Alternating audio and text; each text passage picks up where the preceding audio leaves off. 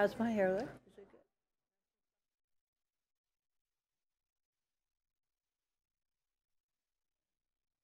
Good morning, everybody.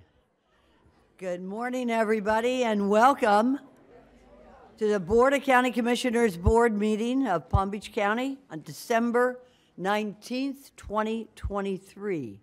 If I could have Madam Clerk please call to order. Commissioner Barnett. Here. Commissioner Baxter. Here. Commissioner Bernard. Here. Vice Mayor Marino. Here. Mayor Sachs. Here. Commissioner Weiss. Here. Commissioner Woodward. Here. Thank you. Very much. Thank you. Everybody is present, and we have a quorum. So I'd like to go ahead and start with Commissioner to do the invocation and the Pledge of Allegiance, please.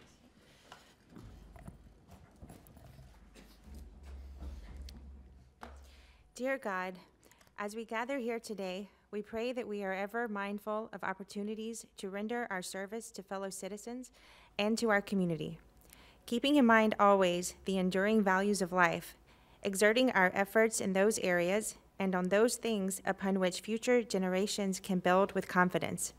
Let us continue to strive to make a better world. Amen. Amen.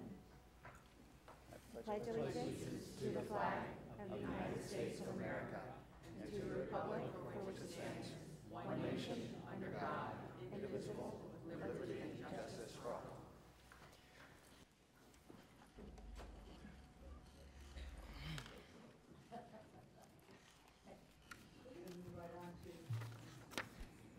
All right.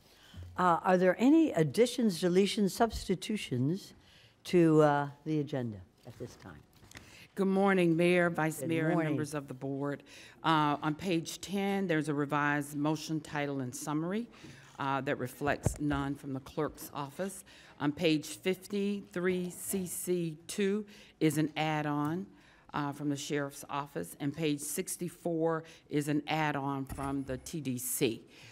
We are waiting on the insurance certificate.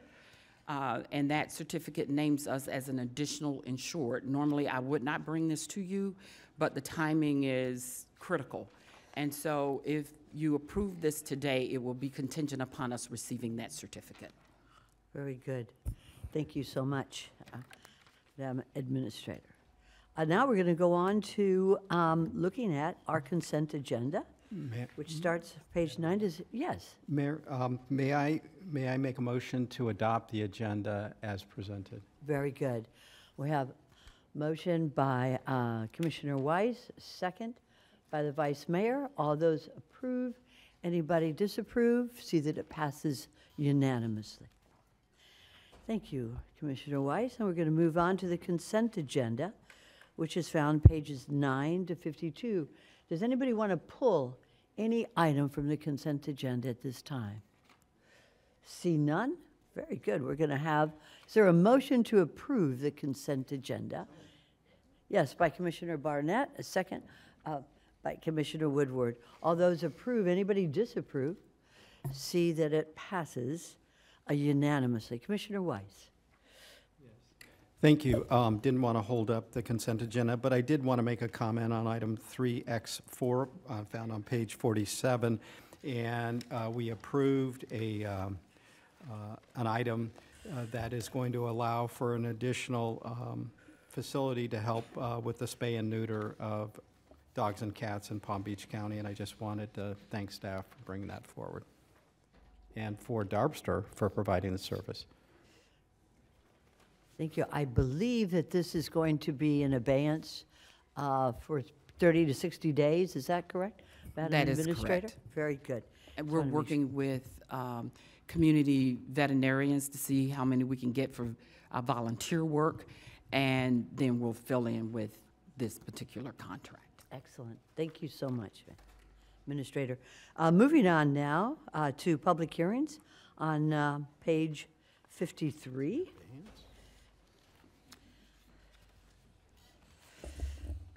If everybody is ready, we're going to proceed on here on public hearing, and this is for the record 4A1. Staff recommends a motion to adopt. Is there a motion to receive in file? So moved, Madam Mayor. Very good, thank you. First by Commissioner Bernard and second by Commissioner Baxter. All those for, anybody opposed? See that it passes unanimously. Moving on. Okay, we're ready to proceed on to the regular agenda. And if there, and that would be from page 54, No, those no, we need to actually hear the case. We need to- on the fire rescue? Yeah, so 4A1. Okay. So going on to 4A1, I believe this is on the fire rescue. I'll make a motion to approve 4A1. Very good. Gentlemen, before you have a seat, would anybody like to hear a staff report on 4A1? No? Very good. You don't need to sit down yet. You already won. So, but let's just make sure. Don't go out of the room yet. Those, we have a motion by Commissioner Weiss, and there's a second by Vice Mayor Marino. All those for, anybody opposed? See that it passes unanimously. Now you can leave, gentlemen. Thank you. Always good to have the fire department in the house, too. All right. Now we're going to move on to regular agenda. Hi, Ms. Peavy. Good to see you. And that begins on page 54 with 5A1. Would anybody like to have a report from staff at this time? From the commission? See none? Don't leave yet. I'm going to take off here, aren't you? All right. If I could have a motion to approve. So moved. Done by Commissioner Weiss and a second by Commissioner Baxter. All those for, anybody opposed? See that it passes unanimously. Thanks for your excellent report. Moving on to 5B1, Housing and Economic Development. Would anybody like to have a report from staff at this time?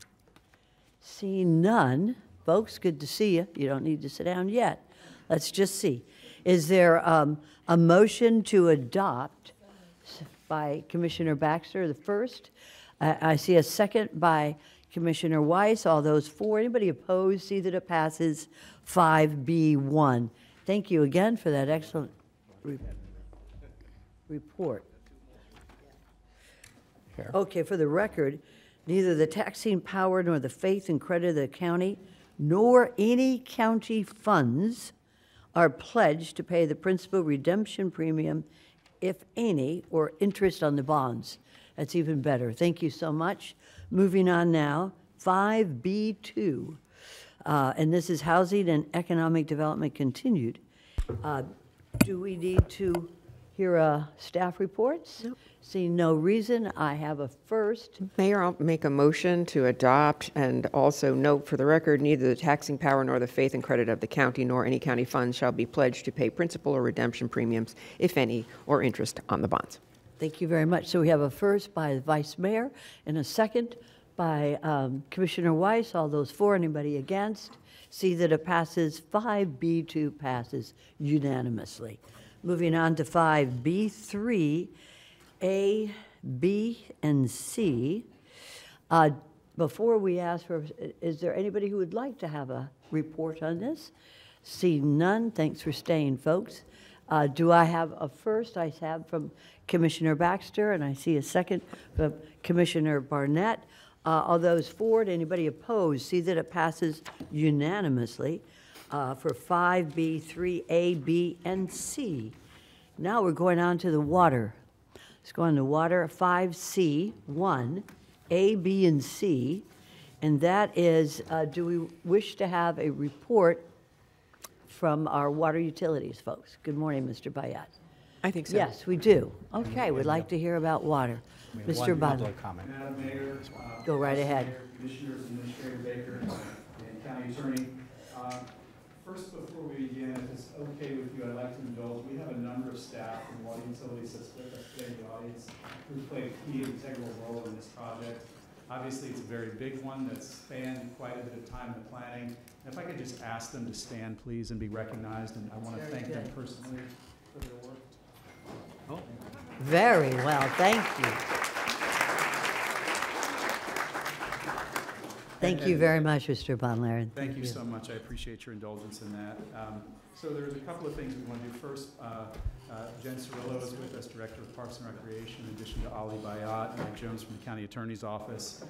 This is one of those projects, and we have this great relationship with water utilities and Parks and Recreation, particularly out at Green Cay, where we've funded our water utility project, and then having a partner with Parks and Recreation to run and operate some of that has been a real blessing.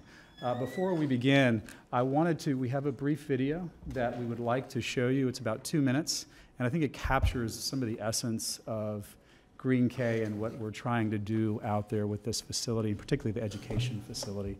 So if we could roll that very, very quickly. Water is liquid. Water is oceans. Well, scientifically, water is made up of hydrogen and oxygen.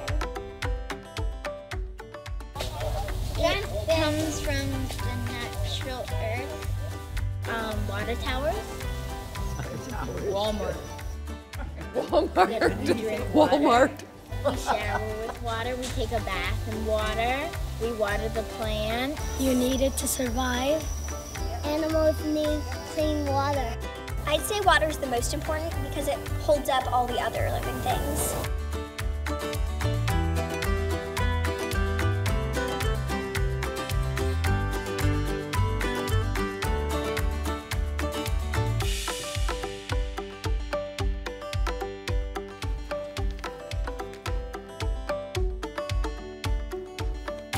For most living things on Earth, any living organism to survive, they need water. They depend on water, so it's very important to everyday life.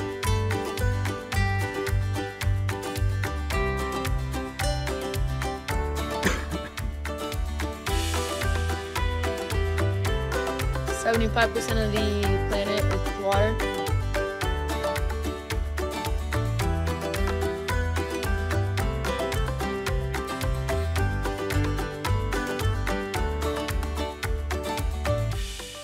You can use it to drink, wash clothes, wash cars, cook food.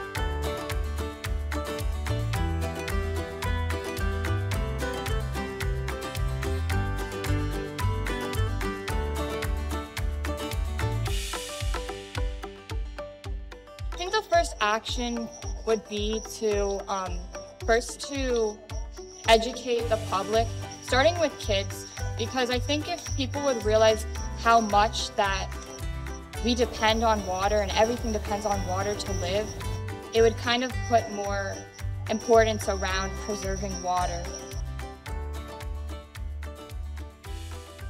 So thank you. A really magnificent facility planned, and a lot of hard work has gone into this. We have a very brief PowerPoint that I will quickly go through just to kind of share with you sort of the humble beginnings of this and where we are today. So as many of you know, our water utility is the third largest in the state of Florida. Drinking water, wastewater, and reclaimed water are the three main areas that we work with. We service 600,000 plus customers and have over 600 employees.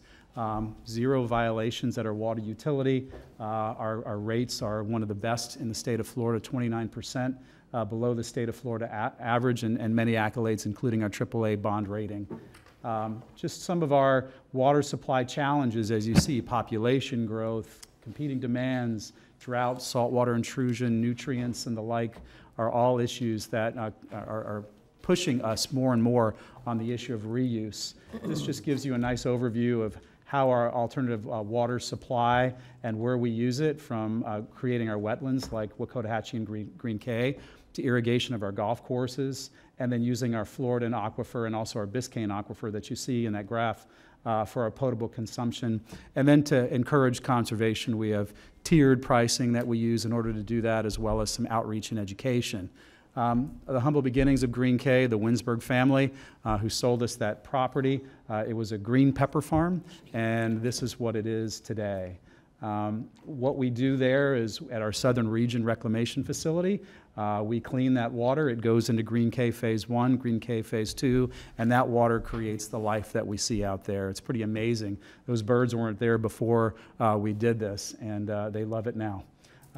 This just goes to show you, how many people come and visit our facility, the boardwalks we have, one of the top-rated TripAdvisor destinations, and 550 million gallons a year flow through those wetlands today. This gives you an overview of the site. So on the very west side of that, on number 1, that's where our Southern Reclamation Facility is. Just below it, number 2, is where the new reclamation facility and education facility are going to be that feed into number 4, which is the new Green K Park and also our water production wells. This shows you the advanced water purification that we're going to be using with our ultrafiltration, reverse osmosis, and our UV advanced oxidation, and that will yield a very high quality purified water that will be of drinking water quality standard. That you saw in the video what our facility will look like on the inside. What you saw here is what it looks like on the outside. In addition to some of the exhibits inside that we gave you a little insight in the video, our park that we took you on a virtual tour through with a playground area, pavilions, even allowing for some kayak launching there for individuals who bring it, and then a series of walking trails, and that's an example of what those walking trails will look like in another one of our existing parks today with connectivity to Phase 1 of Green K. The core messaging from our different core messaging projects, water supply and aquifer recharge, leader in reuse innovation. This is one of the first in the country that we're doing of this, environmental stewardship, and then education and outreach, and that's why we focus so much on the kids in that particular video. Our scope and cost, I want to thank this board because you've previously approved $9.6 million, and we've done the scoping of the project, the pilot, which has successfully been completed, the permitting, pre-construction, public outreach, the bidding, which is what we brought back to you today, and the guaranteed maximum price for the Phase 2 completion. That just shows our pilot study. This is all the science that goes into creating that great purified water. And then the public outreach initiatives that we have. And I know many of you have been out there and visited, and we've captured some of you in these photographs, and many different civic organizations that we've been, as well as our neighbors around it. And they've given us a lot of great ideas to date that we've incorporated into the plan around the park and of the facility, and the public outreach continues. Again, here you'll see with our school district, who I know that some of our school district teachers and others are here with us today in support of this. And then this is the meat of what's before you today. The balance of the cost of $89.6 million, our guaranteed maximum price. CDM is our contractor, and this was a design build. So they're from the beginning design till the end when it comes to the startup commissioning and training. We're very proud of the grants that we've received to date, $18.5 million, with more in the process of coming in on this particular program. And the state and the Water Management District have been key partners in this and support this particular project and are very excited about its future. And then you see our schedule here. We'll complete our plan and design December of '23, groundbreaking in 2024 of February, and then an August 2026 completion date. And our team's going to be working very hard to make this happen. So, Mayor, those are our comments that we wanted to share with you today, and we appreciate and would appreciate your continued support of this important project for Palm Beach County. Thank you so much, Mr. Von Laird. I'd like to recognize Commissioner Woodward. Thank you, Mayor, and thank you for this presentation. I did get the chance to go visit several months ago. This is a really good project.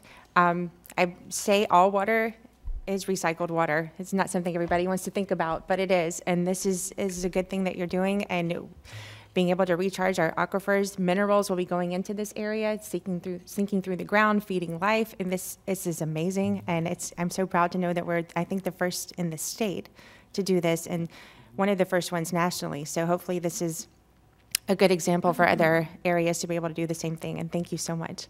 Thank you. Thank you, Commissioner Woodward. Any other comments by the members of the commission? I'd like to thank you, Todd Von Laren, for your leadership and advocacy for Green K. I'm so proud of this park, which is really a water filtration, and it's amazing how all the animals came to it and are there today. And if anyone listening to this broadcast, if you've ever been to any park, any place in this county, this is a place to go. It is just, it's like primordial Florida. Beautiful. And of course, we're cleaning our water, which is a beautiful dual purpose of this. And I'd like to thank you, Mr. Bayat, for everything you do to make our Palm Beach County waters #1 in the state. And I always tell everybody, my kids always want to have another filter for the water, so you don't need it. You can take it right from the tap, and it is just as clean. And all the staff that you have here today, thank you, because the work that you do makes our living so much easier, cleaner, healthier, because if we don't have clean water, we don't have a county. We don't have good people here, so healthy people. Thank you so much to all the staff there at the water filtration. And I welcome any commissioner to go there to see it. Been there. Yeah, because it is really, really fabulous. Commissioner Weiss. Thank you, Mayor. I just have one question, and then we have a public comment. My question would be in regards to PFAS, as we know that there is going to be, this is being regulated, and so can you talk a little bit about what your understanding of this facility will be able to do in relation to PFAS? Commissioner-wise, Ali Bayat, Palm Beach County Water Utilities. The process that we're using is the most recommended process nationwide right now to remove all kind of PFAS. And we did pilot it for that purpose, and the results was absolutely in line with what we were thinking. So it will remove all the PFAS. Thank you. Yes. Thank you very much. All right, let's, if I could have a motion at this time with regard to 5C1. I'll make a motion to, did you have a Do we public have a comment? card? I believe we have a card. It's a, this is, was submitted online, so I'll Very go ahead good. and read That's it. good enough for me. This is from Diana Snyder, and her message is that the District Strategic Plan Initiative A3A calls for defining the essential characteristics of the future Palm Beach County schools, graduate in collaboration with our community, and align learning opportunities for all students.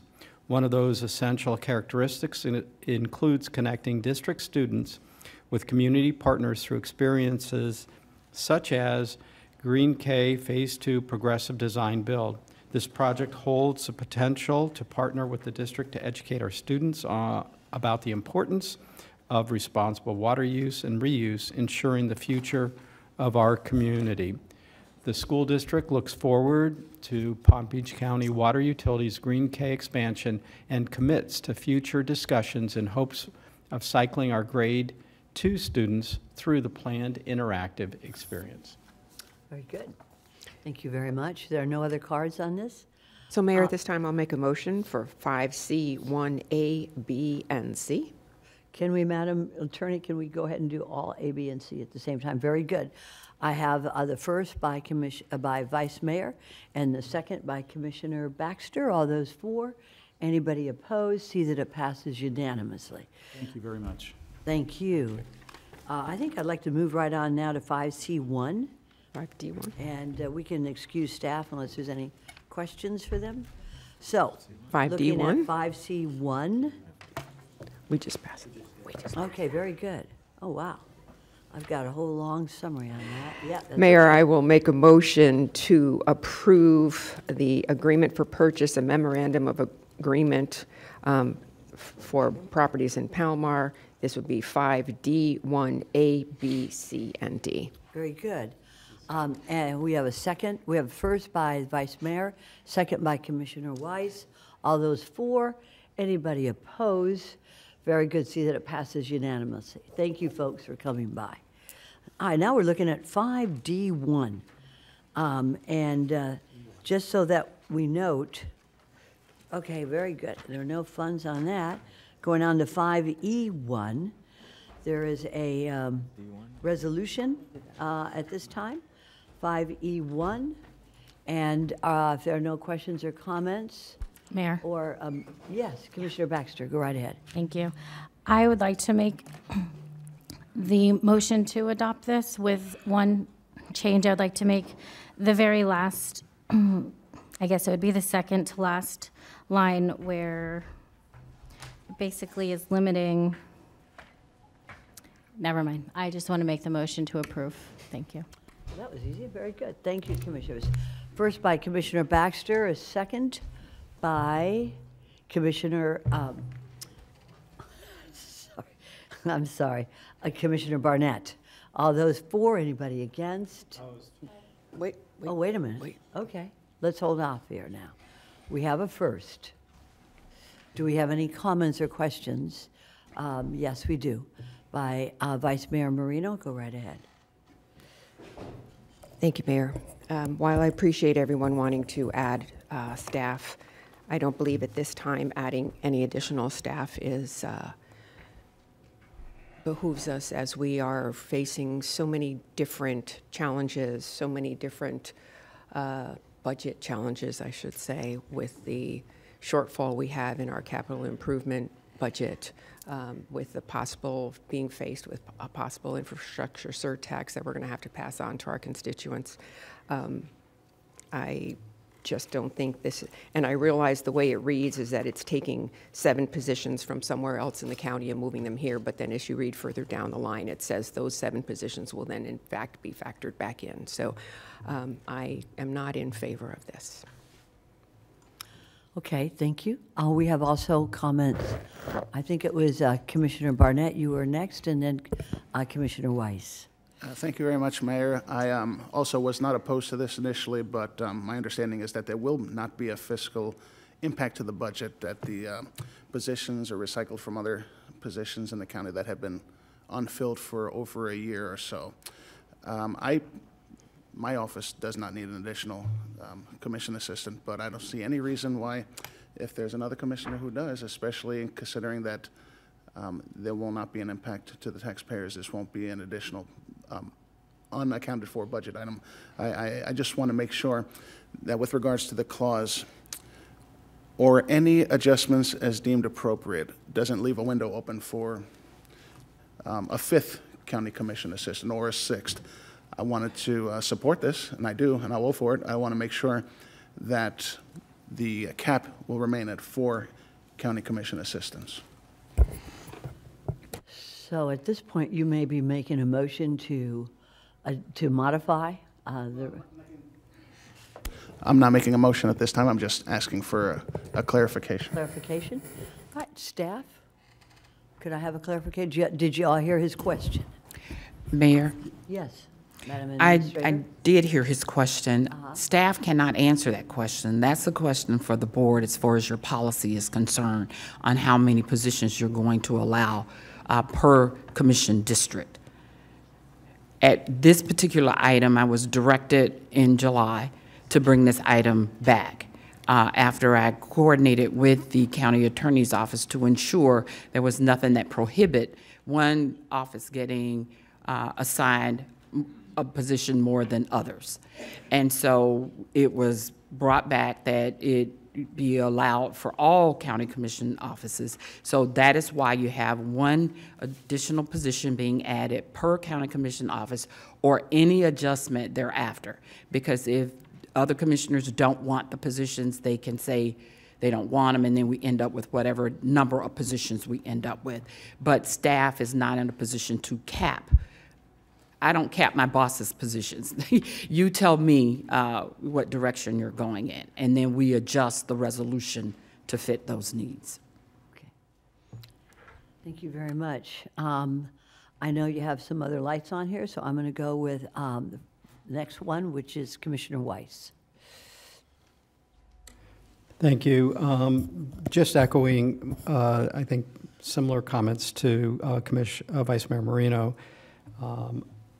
I can't, in good conscience, after we cut taxes and are having budget shortfalls to add additional staff to commission offices this year. So I will be voting no on this item. Thank you, Commissioner. Now, Commissioner Baxter. Just for clarification, Administrator Baker, 4 is only what this is allowing. We would have to do another resolution to get to 5. So in a sense, it is a cap. It's just not, it's saying we would have to go through the whole nother process to do any more than 4. But the last line, from my understanding, was, just clarifying, and please correct me if I'm wrong, is that if some of the commissioners do not need the 4th aide, they would just stay at 3. And it gives that flexibility. Just clarifying. Okay, thank you. Okay, Commissioner, did everybody hear the answer from Administrator Baker? Very good. Vice Mayor Marino? Thank you. I'll say my last 2 cents and then I will be done. The last line says these positions will be requested to be replaced as employment conditions improve, which means that there is a fiscal impact. There are also unintended fiscal impacts of this. We just spent some money to replace the floors up on the 12th floor. If each office now has an additional person, we now have the impact of what are we going to do and where are we going to put those folks and what furniture are we going to do and what computers do we need. So while it may seem like it is only the impact of a salary, it is not. It is an infrastructure impact also on the 12th floor when we're worried about what we need to do on the lower floors where we service our constituents. So I applaud all of the administrative assistants that we have on the 12th floor. They're doing a fabulous job. I just don't believe that this is a responsible use of our tax dollars. Thank you. Thank you, Vice Mayor. I have a question. Reading the summary on the staff report, and this, I guess, is directed to you, Madam Administrator, it states very clearly, and I will read, these positions were directed to be transferred from other county departments, resulting in no additional fiscal impact at this time. Now, does this mean that if we approve of this, there will be no fiscal impact today, but next week, there very well could be a fiscal impact on the county? I think that Commissioner Marino, point well made, because we're going to have to provide operating capital kind of things. That's the incidental cost. But to actually move the positions salary-wise, there will be little to no fiscal impact when it comes to actually moving the positions. So I have insufficient information at this time to take a vote, because if I know that there won't be any fiscal impact at this time, yet in 2 months, there's going to be a big hit to our budget, or that this will cost the taxpayers so much money, I need to know what that is before I can make a equitable decision at this time. Can we have any kind of indication as to what this is going to cost the taxpayers in the next quarter? The biggest cost is the salaries associated with these positions. We are going to make those adjustments when we transfer the positions So there will be no additional cost when it comes to salaries. That's correct. We will look at surplus equipment that we have, and if we have sufficient surplus equipment, we will utilize that surplus equipment. Any other costs associated with it, we're going to look and work with the Commissioner's office at their existing budget to cover that for this year. You will not see a large increase in anything this year that we can anticipate. Now, if something is being asked for that's out of the norm, I cannot answer that question. But if it's just the transfer of the positions, we're going to transfer the position and the appropriate funding, and we'll make those adjustments. And we'll look for existing furniture in surplus, so we don't necessarily have to buy new furniture. And if a commissioner wants new furniture, we're going to look to their budget to pay for that It's already in their budget. So you should not see any large increase this year. And that is why I said at this time. I see that's artfully drawn at this time. Let me just say that the, if a commissioner decides that they really need a fourth, and the money would come from that commissioner's budget, it would not come from the taxpayer's budget, it wouldn't come from taxpayers' money. We all have so much money to run our offices. And so the money for additional costs would come from a commissioner's budget, not from the taxpayer's money. Am I under, because this is not really being stated as clearly as I'd Okay. like to see it. I'm sorry, but I just. All of our dollars are taxpayers' dollars, so it's your budget, okay? So it comes from our accounts. It comes from the overall general fund, because you asked me to transfer positions from county departments, those 7 positions possibly or less, over to the appropriate district offices. We're going to transfer those dollars needed associated with it. It's already in the budget that you No, I approved for understand this that. year. I Right. appreciate that. Okay. Okay, thank you. We have additional lights, Commissioner Baxter, and then Commissioner Woodward and Weiss. Go right ahead, Commissioner. Thank you, Mayor. Is Sherry Brown here? Would you like for her to come up? She could, Okay. please. Here. Oh, Lisa. And again, this is the overall budget. I've been dealing with budgets since 1987 when I came to the county. So I know budgets. And so this is the general fund. We take the general fund dollars. When we come to you, it's primarily supporting all of our operations, including your offices. And so you're asking me to move positions from the county side over to your side. The resolution governs, there's a resolution that governs the number of positions and how personnel is handled on the 12th floor, which is totally different than the staff under me.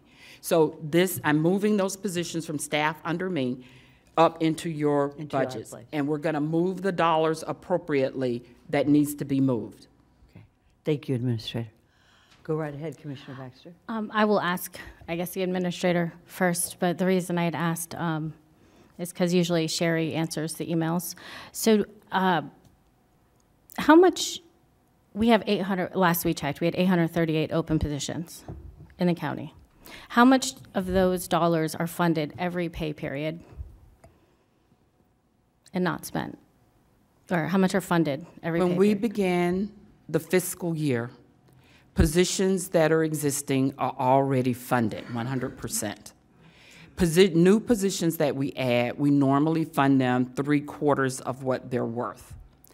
So when positions, we have, taking a snapshot at any given time, there are a different number of positions. So people come, they leave, we've got new positions we're advertising for. As we all know, it's very difficult right now to hire. And it's So- also challenging to keep certain types of positions. So those positions fluctuate. That is why I looked at positions that have been vacant for at least a year. And so those are the positions that I will be choosing from. When you ask how much is associated, how much ad valorem dollars fund those type positions, the majority of them, it's very difficult to say this position is ad valorem and that, because it depends upon funding coming into the general fund, which could be grant funds that's helping offset. It could be user fees that help offset, but primarily it is ad valorem that funds it. However, when you look at the general fund, the majority of those ad valorem dollars also goes to support the sheriff.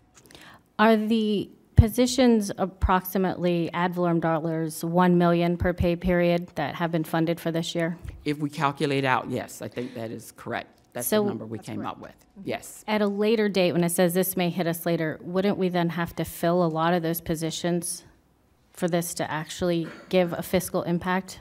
I mean, we took for the- 7 of 838. For this year, yes. So really, the fiscal impact that we're worried about, whether it's 2 weeks or 2 months, isn't, that's not really reality, because we have a lot of open positions. At this time, So yes. essentially, we would have to get a much That's closer, is kind of what I'm getting at. So I don't think that fiscal impact. As far as, yes, we have our own, as stated previously, our office budgets. If we needed to pay for anything for that extra person, I mean, my office personally doesn't need a desk. But again, we don't have to take that extra person, right? We can choose to stay at 3. So I guess I'm just for options. I don't think our districts are the same. I think we are all highly different districts, and we represent our districts. And at the end of the day, it comes down to constituent services and helping people. And I believe one more person helps people.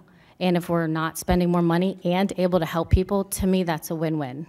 If we're worried about the cost of a desk when trying to make policy decisions, I just can't. So I do appreciate being conservative and not having huge fiscal impacts. But I also think that our residents are very important. So I think somebody had comments after me. So thank you, Mayor. Thank you very much, Commissioner. Commissioner Woodward, you're recognized. Thank you, Mayor. So when we passed our budget for fiscal year '24, the dollar amounts that were put forth were by district with the staff that we currently had and what was anticipated as far as we had passed a cost of living raise and the expected raises that would come from those positions. So when we passed our budget, each district had a certain dollar amount that is actually going to be different from each other. But that's the budget that we passed just a few months ago. So we are having to work within the budget that we just passed. And if we do this, then we are transferring budget dollars from other departments to us, right? Is that how this would work? Which, from what I asked the price of this yesterday, it was approximately $75,000 with salary and the benefits package that comes with it. This would be the initial transfer to our budgets. And then what would happen in fiscal year '25? We would budget as appropriate for personal services for 4, 3, whatever number of positions you have in your office, with the appropriate salaries calculated. And as we get to the place where the positions we've eliminated on the county, on operating side, when we need those positions, I'll come back to the board during that budget process and ask you to add those positions back. So can I have a follow-up? Go right ahead. So I know that there was the large number of unfilled positions that was put out there, but then we actually only have 35 to 40 positions that would completely qualify to transfer to us because ours comes, we have no enterprise funds, right? That is correct, based upon the fact that I looked at how many positions had been open for almost a year or more. And then I backed out the enterprise funds because we can't, we can't spend money. Those dollars are restricted. I also looked at union positions. We backed those out because you can't take a union position and then convert it to a non-union position. I looked, and then that left a lot of our IT positions, our technical positions. And so for those positions, we contract for those services because it's very difficult to fill those positions. So I eliminated those. And so we've got others that the remaining ones were about 35, 40 positions that I could transfer from those departments. So you have identified 7 different departments that would be transferring a position to the BCC. I've got a pool of positions that I can take 7 from various departments to transfer to the board, if that's your direction. And the only prerequisite right now is that it's been open for a year and it's funded by, yes, in the general fund, yes. Okay. Okay. Thank you very much, Commissioner Woodward. And now Commissioner Weiss. Thank you, Mayor. I think to me, it sounds like there's confusion, budget versus actual. This is an actual expense. to pay somebody a salary. It's not a budget. The budget is the plan that we put forth on what we expect to spend over the coming year. If those funds are not spent during that year, they're rolled over or used for another purpose. So there's a real expense to these positions. It's not saying that if those positions stayed open for another year, that money would not be spent. It could either be returned to the taxpayer, it could be rolled over, put into another project. But to say that there's no impact, that's not accurate. Everything we do has an impact. It's where that dollars go. And at this point, I said it earlier, but I'll say it again, I think we cut the taxes. We were concerned about what things cost our taxpayers. We know we have budget shortfalls, so I will not be supporting this. Thank you. Commissioner Weiss, are there any other questions or comments by members of the board? Okay, I believe we have a first. Is that, and looking for a second. Commissioner Barnett seconded. Did you? Very good. Okay, thank you, Commissioner. All right, and then we're ready for a vote. I would request a roll call vote just in case. So why don't we be prepared for that and go right ahead, Mr. Clerk. Commissioner Bernard. Yes. Commissioner Weiss. No. Commissioner Woodward. No. Commissioner Barnett. Yes. Commissioner Baxter. Yes. Vice Mayor Marino. No. Mayor Sachs. No. 3 aye, 4 nay. Okay, see that it fails by that vote, 3-4. Thank you very much. Moving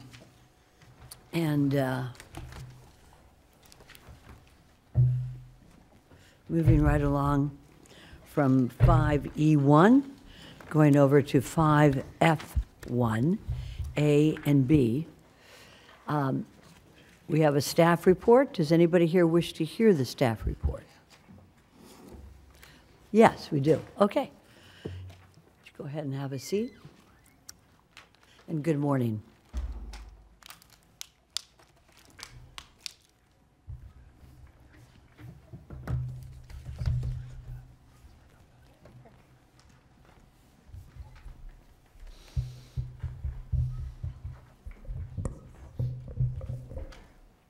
Good morning. Good morning, Mr. Bonlaren. Mayor, Commissioners, Administrator, and County Attorney. Before you are actually two presentations that we have. These were originally going to be at a January workshop, but we wanted to move them up a little bit for a couple of reasons.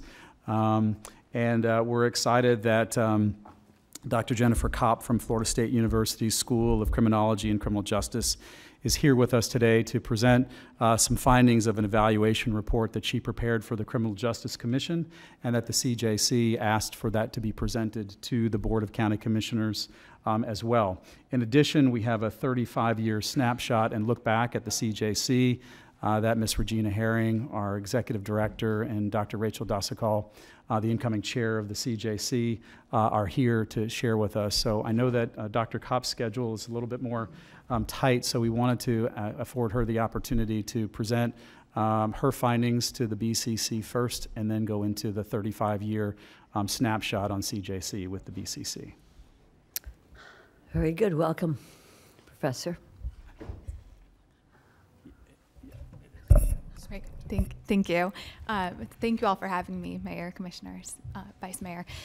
So as you mentioned, there we go, the PowerPoint's up. So I am an associate professor in the College of Criminology and Criminal Justice at Florida State University. I also direct a jail research and policy institute there. And over the last several years, I've been working with the Criminal Justice Commission to evaluate different programs. And so I'm sure you're aware of some of the activity that's been happening over the last several years in the criminal justice system in Palm Beach County, where there's been a number of of strategies implemented to try and reduce the jail population. And those have focused on things like the pretrial risk assessment, expansion of pretrial supervision, and some other programs that have targeted specific populations. And I'm going to focus specifically on this program to expand pretrial supervision. The need for this evaluation is pretty straightforward. It helps sort of identify what works in the criminal justice system so you can make decisions about how you want to allocate resources based on what's most effective. And so, as I mentioned, over the last few years, we've been working to look through some of these programs. And I'm going to tell you a little bit about this evaluation effort and what we found. Historically, pretrial services in Palm Beach County was limited to a single level of services. And what that looked like was fairly intensive supervision. So weekly check-ins with supervision officers and a number of other conditions that could be implemented by the judge. After September of 2017, the range of supervisory levels was expanded to 4. And so now they operate levels 1 through 4, 1 being less intensive supervision, which could be monthly check-ins with those officers, and level 4, which remains that intensive form of supervision that was implemented under the prior model. So the logic behind this shift was that individuals could be greater served by having this greater diversity of supervisory levels, but also that this could potentially increase the share of individuals who are released pre-trial. And so in evaluating the change, we wanted to try and understand what the impact was, and in particular, how did this change influence patterns of pretrial release, and was this change associated with pretrial failure? When we talk about pretrial failure, we're looking at 2 outcomes: whether individuals are appearing in court and whether or not they're rearrested. And so first on the patterns of pretrial release, what we found in comparing the period prior to this change in September 2017 and the post-change period was that the share of individuals that were released really remained fairly stable. And so where we saw an impact was that among those individuals who were released, a greater share of individuals were being placed on pretrial supervision. And so what was happening was sort of a shift of individuals being released money bond towards pretrial supervision. So what this means is that this change didn't affect the likelihood of people being released, just the mode of release for those individuals. When we looked at pretrial failure, what we found is that these changes had no effect on the likelihood of either failing to appear in court or pretrial rearrest. And so in thinking about sort of the consequences of this, there's a range of conclusions, and a couple of other things to quickly highlight is that when we looked at the breakdown of individuals who were released SOR, nearly half of those individuals released SOR after these changes were released to level 4, that most restrictive version, and then a number 30% were released on level 3, just 1 tier down. So the vast majority of individuals that were released under this new model were still being released to the most intensive form of supervision, and relatively few were being released either SOR 1 or 2, those less intensive forms. So in effect, even though they expanded the sort of diversity of intensity of supervision post this change in September 2017, they weren't really utilizing those less intensive forms. And in light of the fact of these findings that we see there wasn't an increase in pretrial failure to appear or a pretrial rearrest, it suggests that you can probably safely release some of those individuals on less intensive forms without seeing any impact to either court efficiency or public safety. And so the sort of broad conclusions from this is that these changes, didn't increase the number of people that were being released pretrial, but that we are seeing a greater share of releasees being sent to pretrial supervision, and this had no impact on court efficiency or public safety, and that likely you could, sort of greater utilize those lower levels of pretrial supervision and save some resources, right? Because those more intensive forms of supervision require more in terms of staff resources and otherwise, and you can do so without jeopardizing public safety or court efficiency. Wow, thank you very much for that. I have a couple of questions, but I'm going to wait. Commissioner Woodward, you're recognized. Thank you. Sorry, I was trying to keep up. That was quick. You said that the changes didn't really, or the change in September of 17 didn't actually see any results in higher ones. Do we know why it didn't increase? There wasn't an increase, I'm sorry. You said in the, hold on. It was There towards wasn't the an end. increase in the share of individuals released pretrial. Is that what you're referring Yes. to? Yeah. So ultimately this comes down to the judicial decisions, and so they were not using this expansion of pretrial services to release more people. They sort of had made decisions about who is going to be released, and instead I think what they saw is there's a greater diversity of services. This maybe gives me more comfort in releasing certain individuals on pretrial supervision, and so maybe someone that I previously would have assigned a monetary bond to, I'll release to pretrial services, right? But that didn't necessarily make them change decisions about individuals that in that previous model they wouldn't have released anyway, right? Okay. So that's been almost 6 years. Have we seen any incremental increases in the usage of it with the judiciary, or not really? No, so this report looks from 2017 up until, it moves forward up until nearly 2023 data, and during that period there was no increase. And we've looked at more recent data too, and we haven't seen sort of an increase in utilization of pretrial services. Okay, thank you. Thank you, Commissioner. Commissioner Weiss. Thank you. So last summer, I attended the National Association of Counties conference, and they were talking about, we had some different jurisdictions. And one of them was Eugene, Oregon, and they had somebody from their parole, because I guess they handle it through their county there. And one of the interesting findings and I'm wondering if you all had looked at their research. So one of the findings that they found was that, in fact, the higher classified people were the ones with the direct supervision. The lower classifieds, in fact, they had no supervision and no contact with the folks over in the parole department, because the level was expected to be low. Well, and then in fact, what they found was when they, in fact, had contact with these people, it was detrimental to them. It was interrupting their work and things like that.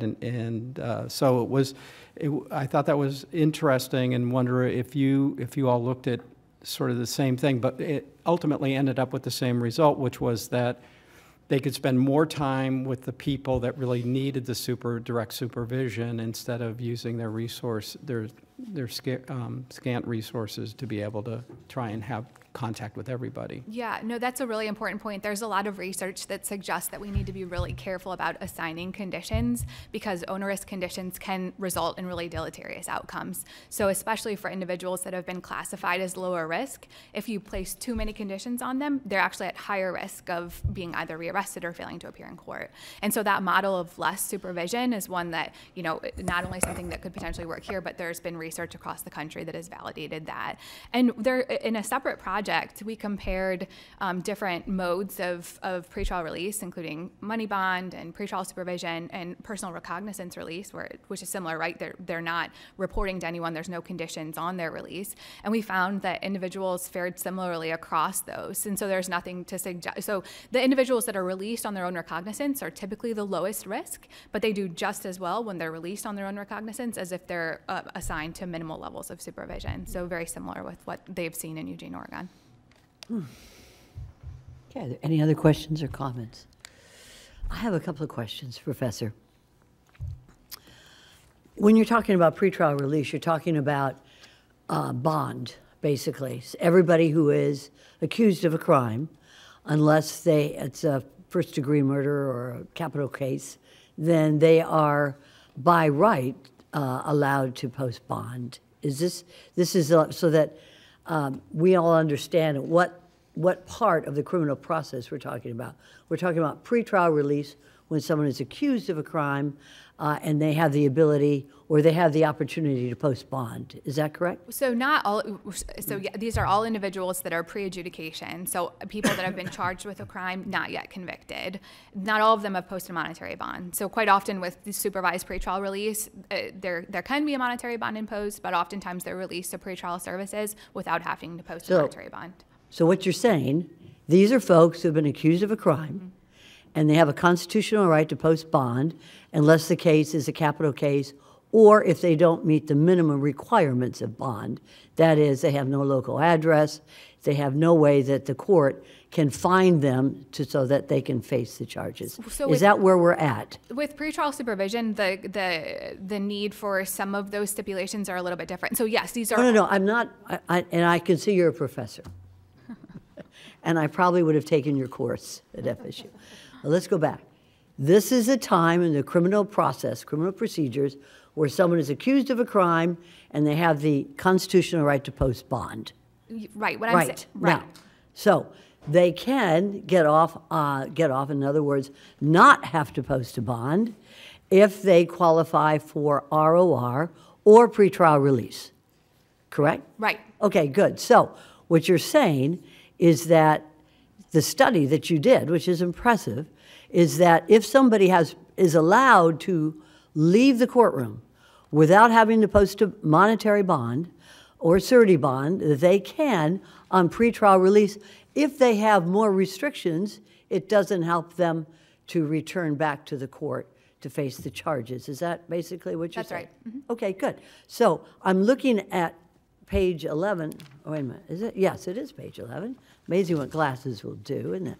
So on page 11, you have a figure S1, probability of pretrial failure by SOR levels.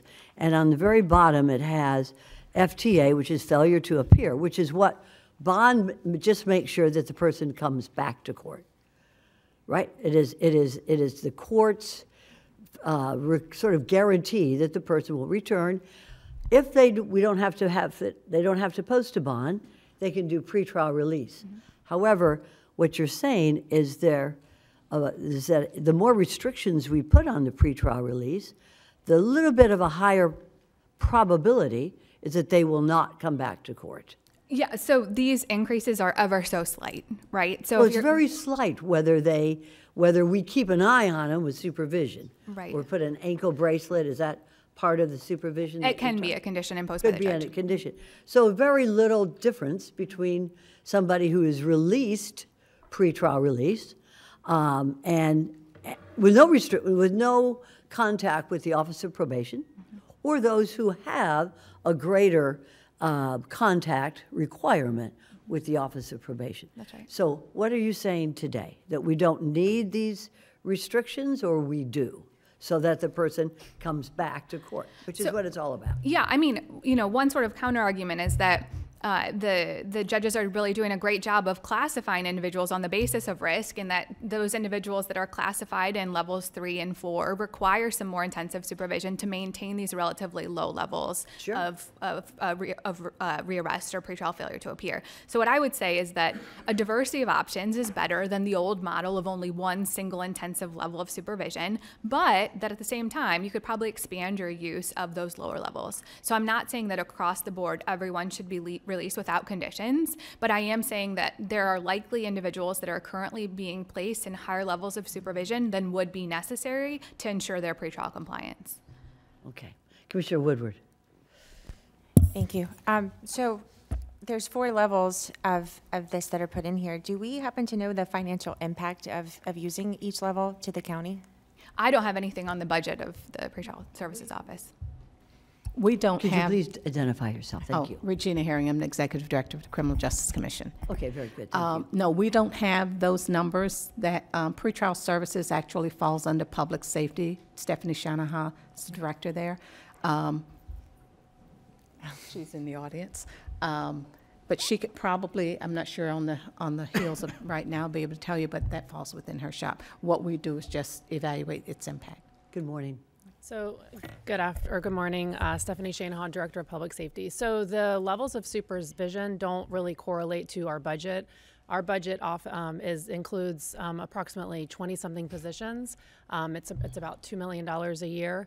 We have pretrial service counselors and interviewers, but the level of supervision doesn't necessarily correlate to our budget amount.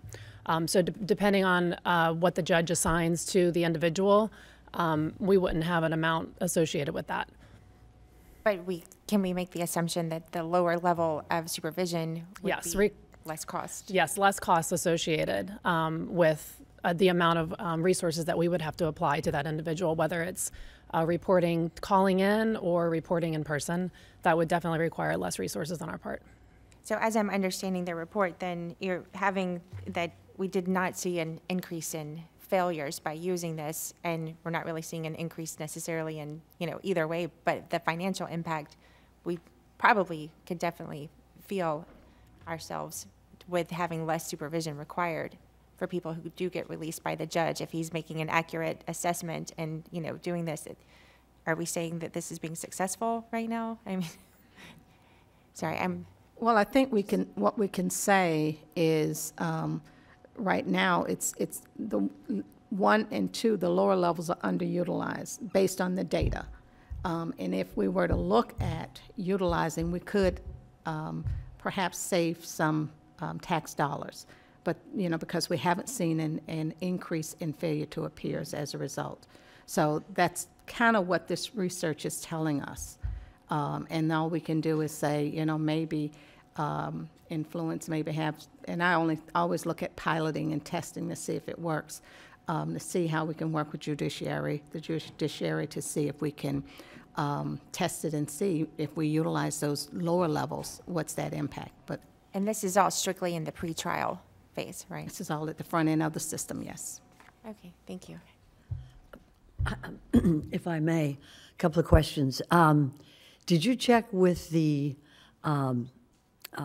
judicial board at all, with any of the judges, as to why they, or the state attorney's office? Because it's up to the state attorney's office to request bond, no bond, or pretrial services.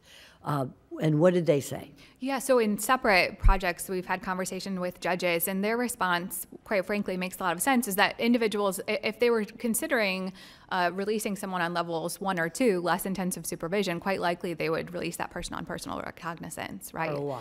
Exactly. And so that's why they're not relying so heavily. And so our counter argument to that is, well, you are releasing a lot of people on level 3 and 4 that look quite similar to folks that are being assigned levels 1 and 2. Perhaps you could consider, releasing them to less intensive forms of supervision. But that was their argument, that if they're considering less intensive forms, then they would opt for personal recognizance release. ROR, okay. And how about the state attorney's office? I haven't had specific conversations with the state attorney's office about Although this. it is up to the state attorney to say, this person should not be released ROR based on our findings or evidence, or this person needs more increased supervision if he's pretrial release, PTR. That's right, yeah. They would make Okay. those recommendations in first appearance, yeah. Right, and so you haven't checked with them as to what their recommendations are? No. No, what we did was this was presented to the Criminal Justice Commission in full. And, as a part of that body is the state attorney and the public defender. So you'll get both sides of that So argument. what have we but heard? presented- Have they, I understand your research. Do we have the research from the charging agency, which is the state attorney's office, as to whether they comply or they would like to comply with your findings? Well, there was no specific direction to the state attorney or the public defender. They were part of the full body. And when we presented this to the full CJC, there was no opposition or no comment against it. So I would like to see it sent to the state attorney's office for them. They have a whole office on this issue, and I think it's important. I don't know who's represented by PD and the state attorney and the CJC, but we do have an entire office right across the street. Dave It would be- Ehrenberg sits on our Okay, board. Okay, well, he has an office just dedicated to this. I'd like to see their opinion. I'd also like to see the opinion of the criminal law section of the Florida Bar. Have we sent this study to them? Obviously, it's a good study. Has it been sent to the criminal law section? No, typically what we do with our studies is we review them in-house because, the board consists of 32 members, and many of those are public sector officials, heads of agencies, and they weigh in. And we didn't get any opposition to bring it to this board because we're your advisors, the Board of County Commissioners. So all of our research and opinions and whatever comes to this body to advise you. We do place it on our website so that it's open to the public, for the public to be able to view appreciate in. But that's pretty much to the extent. We do have representation from the Palm Beach County Bar, Law Criminal Law Association, sit on Criminal the board. Law A member Association? Sits on the board. Okay. Commissioner Bernard. Thank you, Madam Mayor. Just following on your question, Mayor, I just wanted to find out kind of like how do we take a proactive approach to working with the judiciary, the state attorney, public defender, or the bar, and what were their comments at the CJC? Did they have any comments? And so in that way we can make informed decisions. Well, there were, like I said, there was no, that I can recall, was any opposition. It came at the recommendation of the board to bring it to the Board of County Commissioners so that you all can see the report and hear the report, and make an informed decision of where you want us, what direction you'd like to see us head with this. As we mentioned, it is a decision of the judiciary to decide what levels and where they place individuals, and the state attorney weighs in at the hearing, whether or not they oppose to whichever. But we piloted going, as the professor said, from one option to 4 options, and that was in agreement with the judiciary and the state attorney and the public defender for us to do that. And so what we're doing is seeing how effective is that, going from a one-size-fits-all to 4 options. And as a result, what we've seen is people, the judiciary stayed more on the higher end versus the lower end. It's going to probably take time to get used to it, but I think our hope is that we will be able to meet with them and there will be some discussion. There'll be some. For me, I'm saying maybe we test it in one division, but I'm not sure if that works, a criminal division, to see if we were to try this and how does it work. But again, it's going to be a discussion with the judiciary, and we can bring it back to them. And I talked to Dr. Kopp about that option, so we'll see and can come back to you with what their thoughts are on that. So I'm trying to understand. Well, I heard nothing. Okay, I'm sorry. I know, but I just don't know where do we go from this, and what are the steps that we take, and I'm trying to figure out what to do. Yeah, so Commissioner, what I might suggest is, and this was presented as well to the Chief Judge of the court, and what we can do is take this report and have some follow-up conversations with them, and we wanted to present it today. CJC had asked us to bring this to the BCC, as they do periodically, some of the research that they do. Obviously, the body of the CJC is one that researches these issues and comes up with, some conclusions and ideas, sometimes recommendations. But from this perspective, if you receive and file this and then direct us to send this to the criminal law section of the Florida Bar to have some follow-up conversations with the state attorney, public defender, and the courts, we can do that and bring this over to them and have some additional discussions with them. One of the things that the Chief Judge is very good about during CJC is listening to every recommendation and every report, and then making it very well known that he will take that under advisement. I mean, that's usually as far as the Chief Judge opines at CJC, and he's very consistent with that, but he was there. He listened to this and certainly, explained as he normally does that he would take it under advisement, but we're happy to do some follow-ups as well with the courts and state attorney and public defender on this. And I'll just follow up, Yeah, Madam go Mayor, right ahead, since, Commissioner. Commissioner Barnett, you're our representative on the CJC. If you're able to, once we make a decision on receiving and filing this, and to work with the CJC to see what are the best ways to work with the judiciary, the state attorney, or the public defender. And so in that way, you can represent us on the CJC on this. Thank you. Appreciate that. Thank you so much, Commissioner Bernard. The only thing I'd like to add is I think, as you said, Mr. Von Laren, check it out with the Judiciary, State Attorney's Office, Public Defender's Office, also with the criminal law section of the Florida Bar, because they are attorneys practicing and specializing in criminal law defense and prosecution. and this is something they should know. I just want to note one thing is that if somebody gets more restrictions on a pretrial release, it's usually because their contact with the community is less than someone who has no restrictions. And the reason he's wearing a bracelet or, ankle bracelet, or he has to check in all the time is because we need to have a little more control and supervision over that person. We don't want to put him in jail.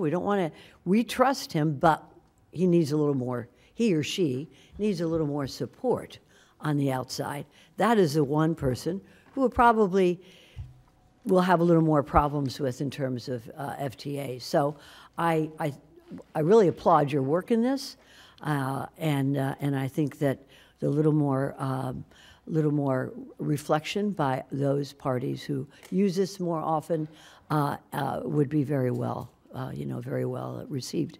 So at this point, I think what we can do is receive and file as you have presented to us, with the recommendation that you also get the influence, and not just sitting at a table. I've been into the CJC, so sometimes the coffee is not that strong, and you forget maybe to say something, but also with the as we stated before. Okay. Thank you. Excellent feedback and excellent direction, and we will do that and report back to you on some of those follow-ups that we have. Very, very Thank good. you very much. Thank you. Madam Mayor, if we might go into the brief 35-year historical snapshot of the next presentation, and we provided with you the 35-year snapshot report, but we've narrowed that down a little bit to just focus on some highlights that we very briefly want to go over with you. And Dr. Daskal, please. Very good. Go right ahead, Doctor. Good morning. I am Dr. Rachel Dosical. I am the incoming chair of the CJC as of January. Madam Mayor, Commissioners, Madam Administrator, and I'd like to just say a special hello to Commissioner Barnett, who serves on our executive committee. Thank you so much. Never misses a meeting. And if it is because of you that we now have Dunkin' Donuts coffee, which is not, okay. Very good. not weak, we appreciate it. In 1987, with the gathering in Miami, Palm Beach County became one of fewer than 24 communities across the United States to have a CJC, a Criminal Justice Commission. And in speaking to George Elmore and a few of the original members who started the CJC, what they said that they wanted to do was achieve communication. That's exactly what this group is talking about this morning. How do we ensure that these different components of our criminal justice system talk to each other, collaborate, and ensure that we're doing what is best for our community, but also those individuals who are accused of crimes. So fast forward many, many years, and what we have today is a system that has had a tremendous number of accomplishments over the last 35 years. Executive Director? Okay. And that's just to highlight just a few, because as you know, and Mayor, you realize the CJC has done a lot of work over these 35 years. And just a few of the projects that we do and what the CJC does is we pilot and have done so a number of signature projects. Weed and Seed is one that we've done. It's been around, it had been around for over a decade, working in low-income communities to weed out the crime and seed in crime prevention strategies. Community Court was one. Reentry, which is still around. It was one of the projects we piloted, and it's now in public safety, and it's still a project that the county is sustaining. The domestic violence coordinated community response, that is again a project that's still operating, and we're working through public safety, our victim services, to help create a coordinated response for intimate and domestic violence. Aware and Care is a website that the county now publishes. It's out.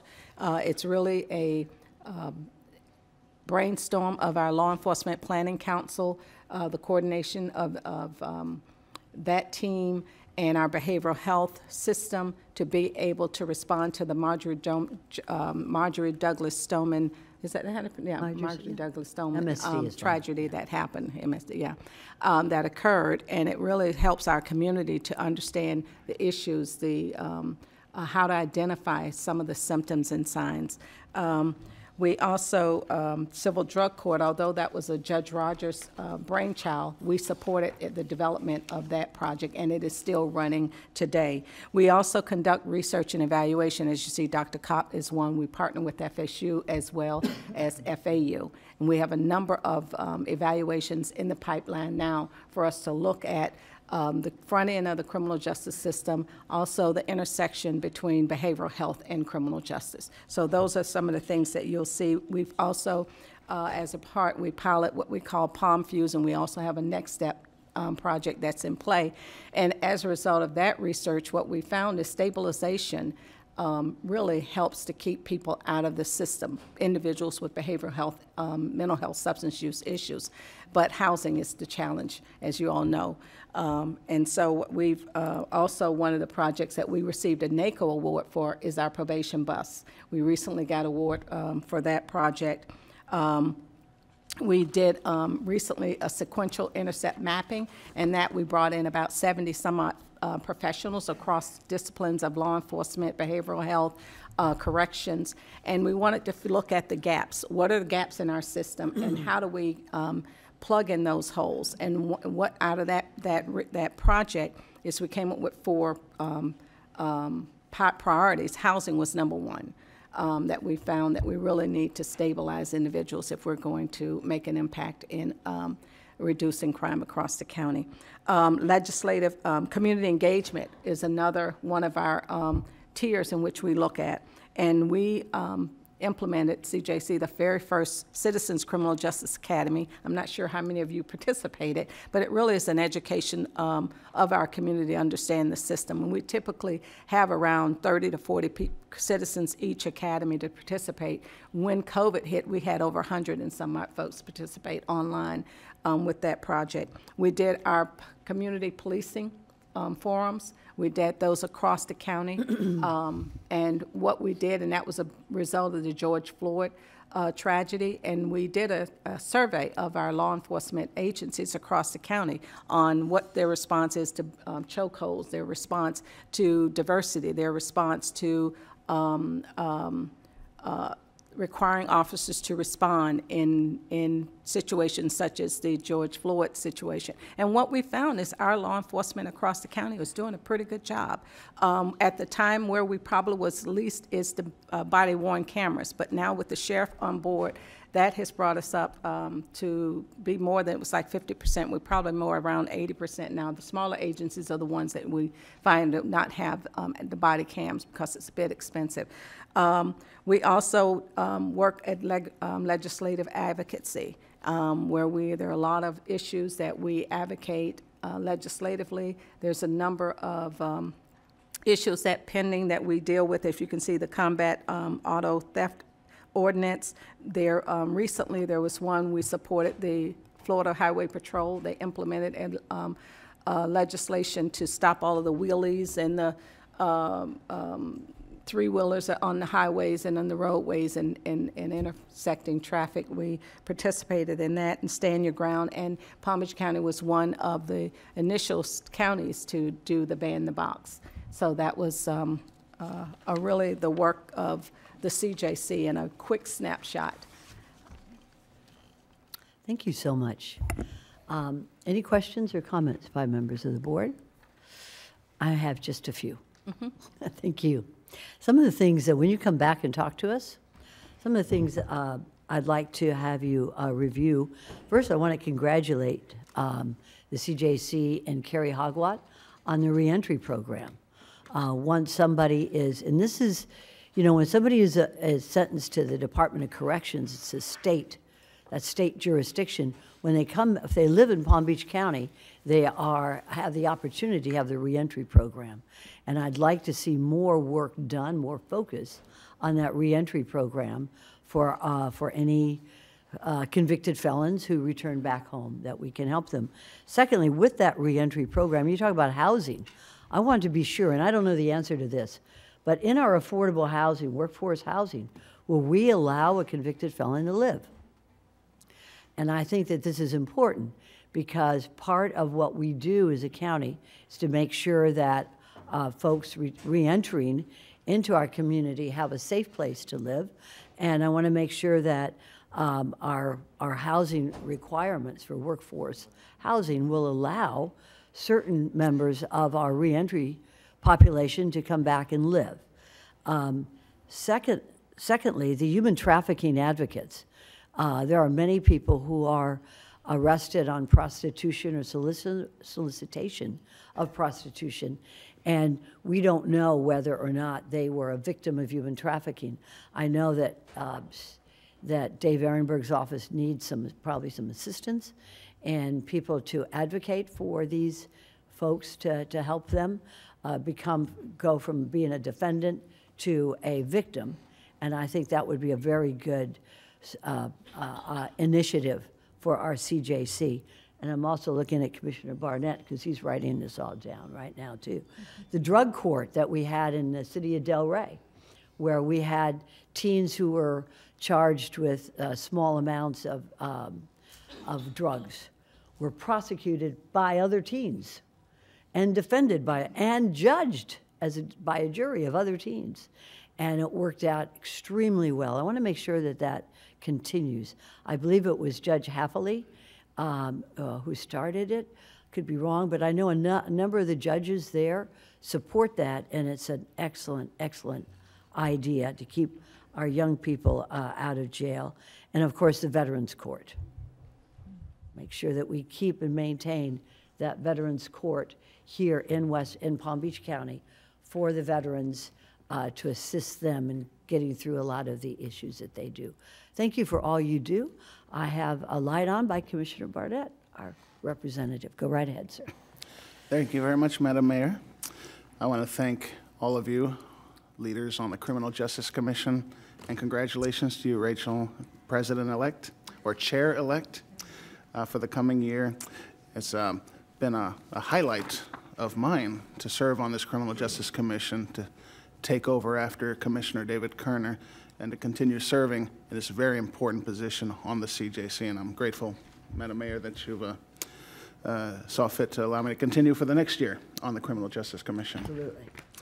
I came to the County Commission and the CJC with priorities that were personal to me that involve matters of criminal justice, seeing that I kind of lived some of these issues this past year and in years prior with family members who experienced what it's like to re-enter society after having spent months in jail and in rehab, seeing how there are gaps in the system. Unfortunately, he was not able to be helped, but I learned a lot myself with the lived experience, but also with what you were able to teach me as a member of the Criminal Justice Commission.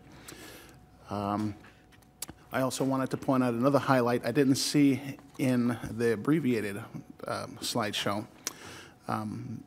that pertains more to the internal composition of the CJC membership. This year we had an ordinance change that allowed for greater diversity on the Criminal Justice Commission, to include a representative from the Hispanic Chamber, the Black Chamber, other organizations. We have I believe our first, maybe not the first, but first in a long time, Hispanic member of the Criminal Justice Commission, Maria Antuña, added a few months ago, and I'm grateful to you, Rachel, and Michelle, and the other members of the Economic Council who worked so hard with us to make that happen. It meant a lot to me, personally, representing Commission District 3, which has such a large population of Hispanic, Hispanics from all over Central, South, and America and the Caribbean. Did you want to say something? I did. I just wanted to note your leadership on that issue, and thank you for that. That was really tremendous.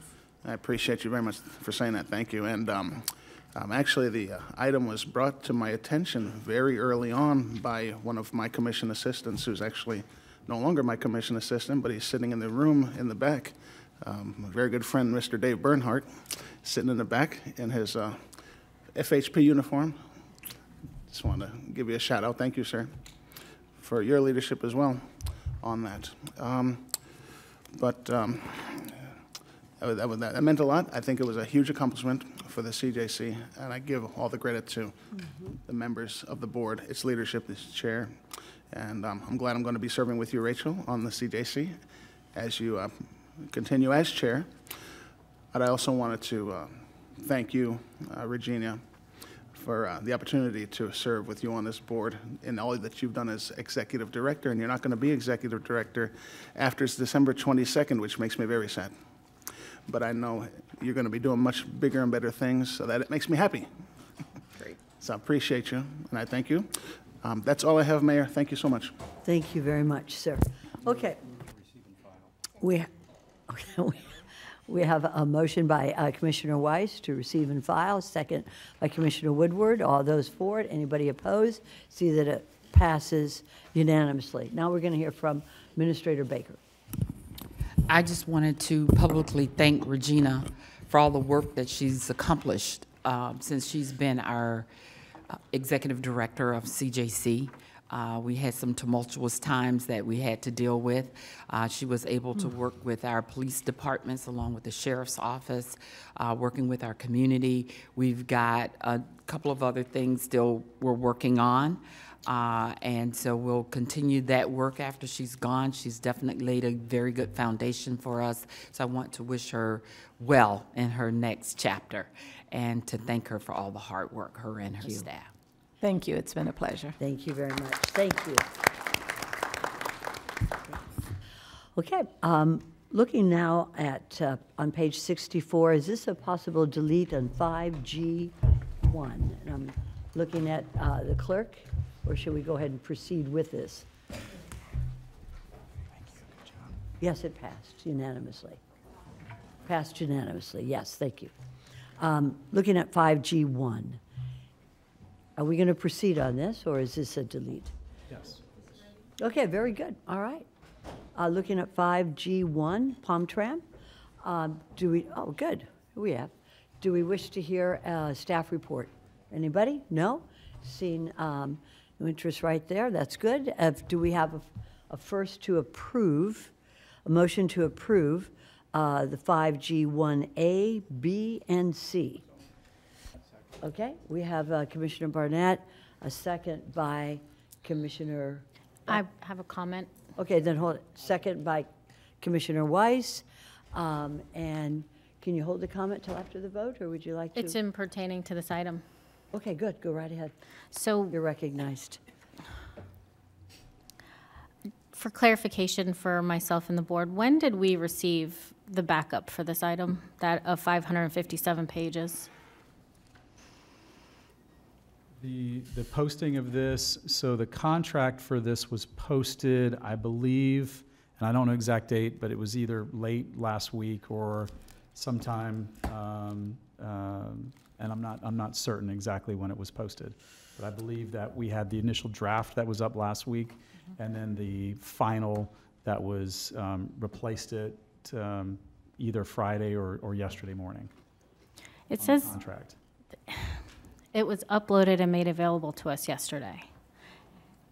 And we've had pretty firm conversations about not getting information, especially 557 pages of information when we're voting on something the next day.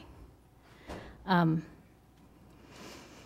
sure you enjoy your girls, as I do my children. And so I'm just pointing this out that once again, we are receiving this much information the day before. So I just really appreciate getting that a lot sooner.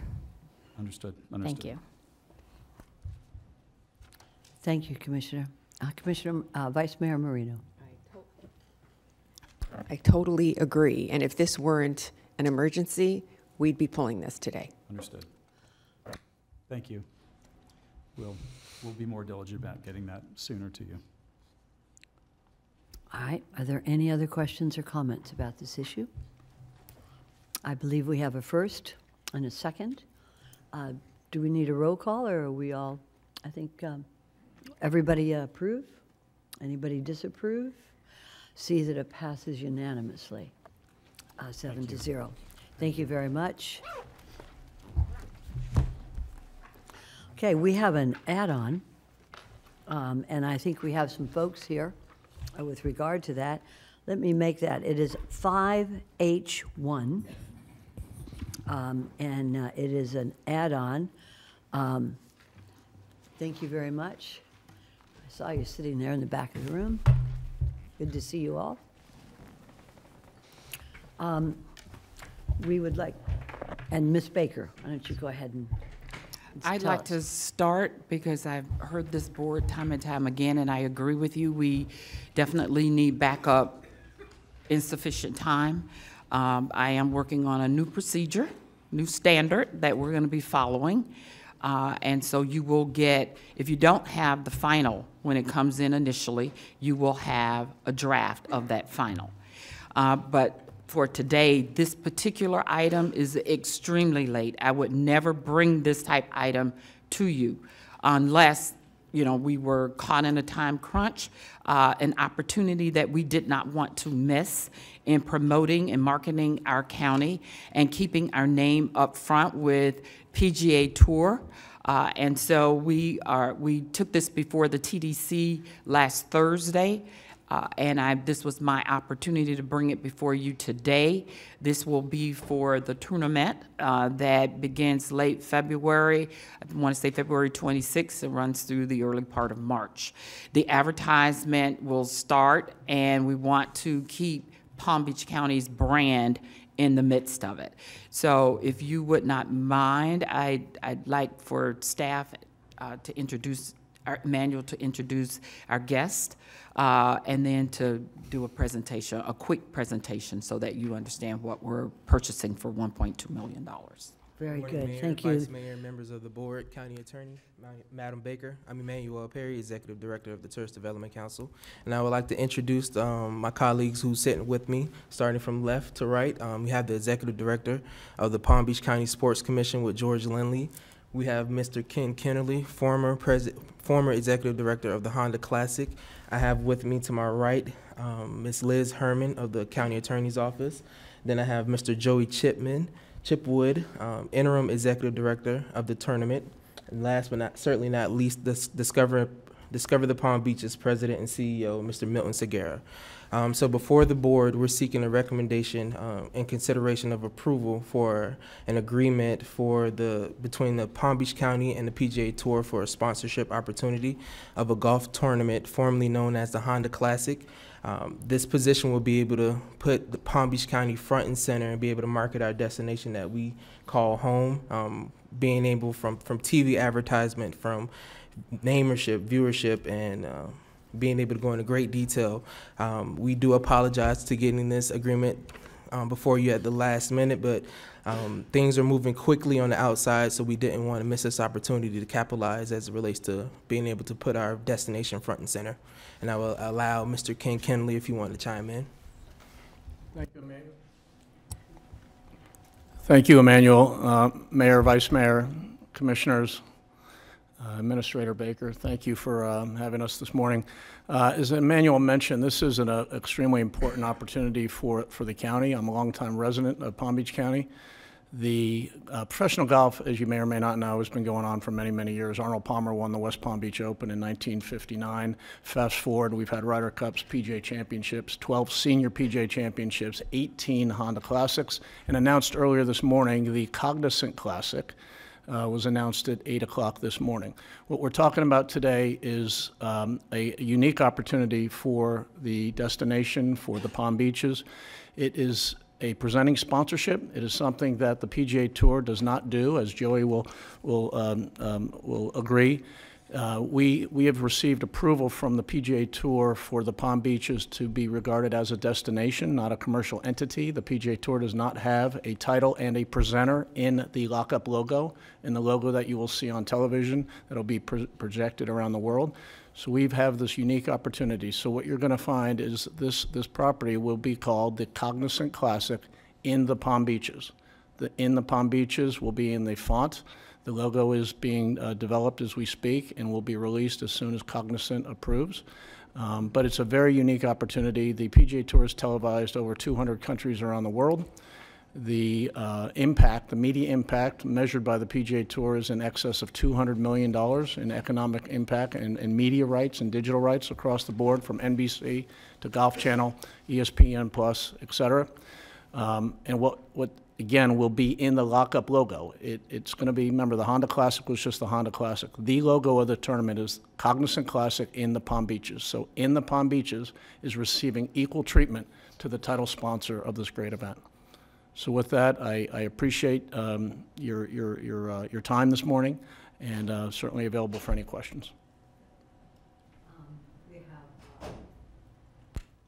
Vice Mayor Marino, she is, by the way, I want you to understand that she's our golfer here on the board, so her weight carries a lot with us. So buckle your seatbelts, folks. Go right ahead, Vice Mayor. Well, I think before we, does anybody have questions? So no, you're the only light on. So as a longstanding ambassador with the Honda Classic, this event is important to the Palm Beaches.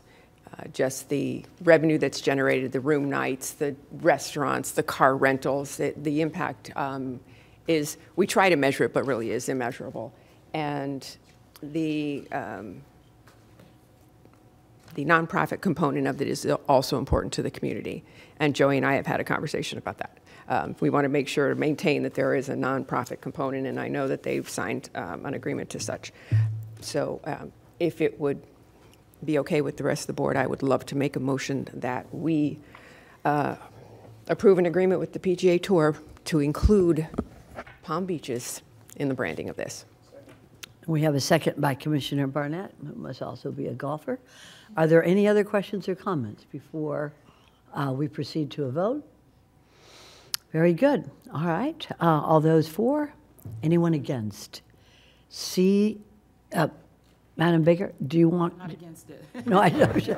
But I need to verify, because we were waiting for the insurance certificate to come in showing us as additional insured. Did we receive that yet? I've not gotten the email yet, other than they are getting it from Risk right now. So I'd expect we would have that by the end of today. So I would Do I need to amend my? Respectfully request that the board, yes, that you approve it contingent upon receiving the insurance certificate with. I'll make a motion that we approve contingent on receiving the insurance certificate. And the second is the same, Commissioner Barnett? Yes, Your Honor. Very good. That's okay. I'll take it. We're talking about pretrial release. You got it. Okay. And then we're going to have another vote. All those for it? Anybody opposed? See that it passes unanimously, 7-0. And as chair of the TDC, I'm just so proud of y'all. This is a tremendous, tremendous push and an advancement of the name Palm Beach County, which I think is going to go throughout the country and throughout the world. I just have one question. Can our vice mayor play in this Honda Classic in Palm Beach? And I also want my lanyard that says cognizant of the Palm Beaches, because I used to wear I wore the Honda one for as long as I sat here, so. Thank you so much, Mr. Perry, for bringing this forward. Mr. Segura, all of you.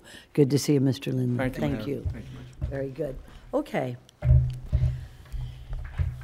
Moving right along, we're now on page 65, which is 6A, Commission District Appointments. Yes, Commissioner Woodward. None at this time. No, at this time. Okay. Thank you. We have done the boards and commission assignments by district commissioners, and does anybody have any? Oh, well, here we are. Let's see. I just thought, was that Bernard? Yes. Mm-hmm. Bernard. Okay. Could we have him stay for Commander Major General Bernhard? When you get a minute, I wonder if you could just come on back for a few minutes, if that's okay? Okay, sounds good. Okay, going to my right, any commission appointments? Okay, Commissioner Bernard. Thank you, Madam Mayor. I'd like to reappoint Sherry Alberry to the Library Advisory Board. Very good. Commissioner Marino? Thank you. I would like to reappoint Lisa Seymour to the Library Advisory Board, and I would like to reappoint Steve Brockhoff to the Sports Commission. Thank Very you. good. Thank you very much. Any other lights, any other appointments at this time? Seeing none? Okay, very good. All right, moving right along. Staff comments, administration. Just like to remind everyone of the Boca Bowl on Thursday afternoon and evening, and also the luncheon on tomorrow. And then to wish everybody happy holidays. Thank you so much, Ms. Baker. County Attorney. I would like to wish everybody happy holidays as well, and that's it. Thank you. Now, going on to Commissioner comments. We're going to start with, to my left, with Commissioner Barnett.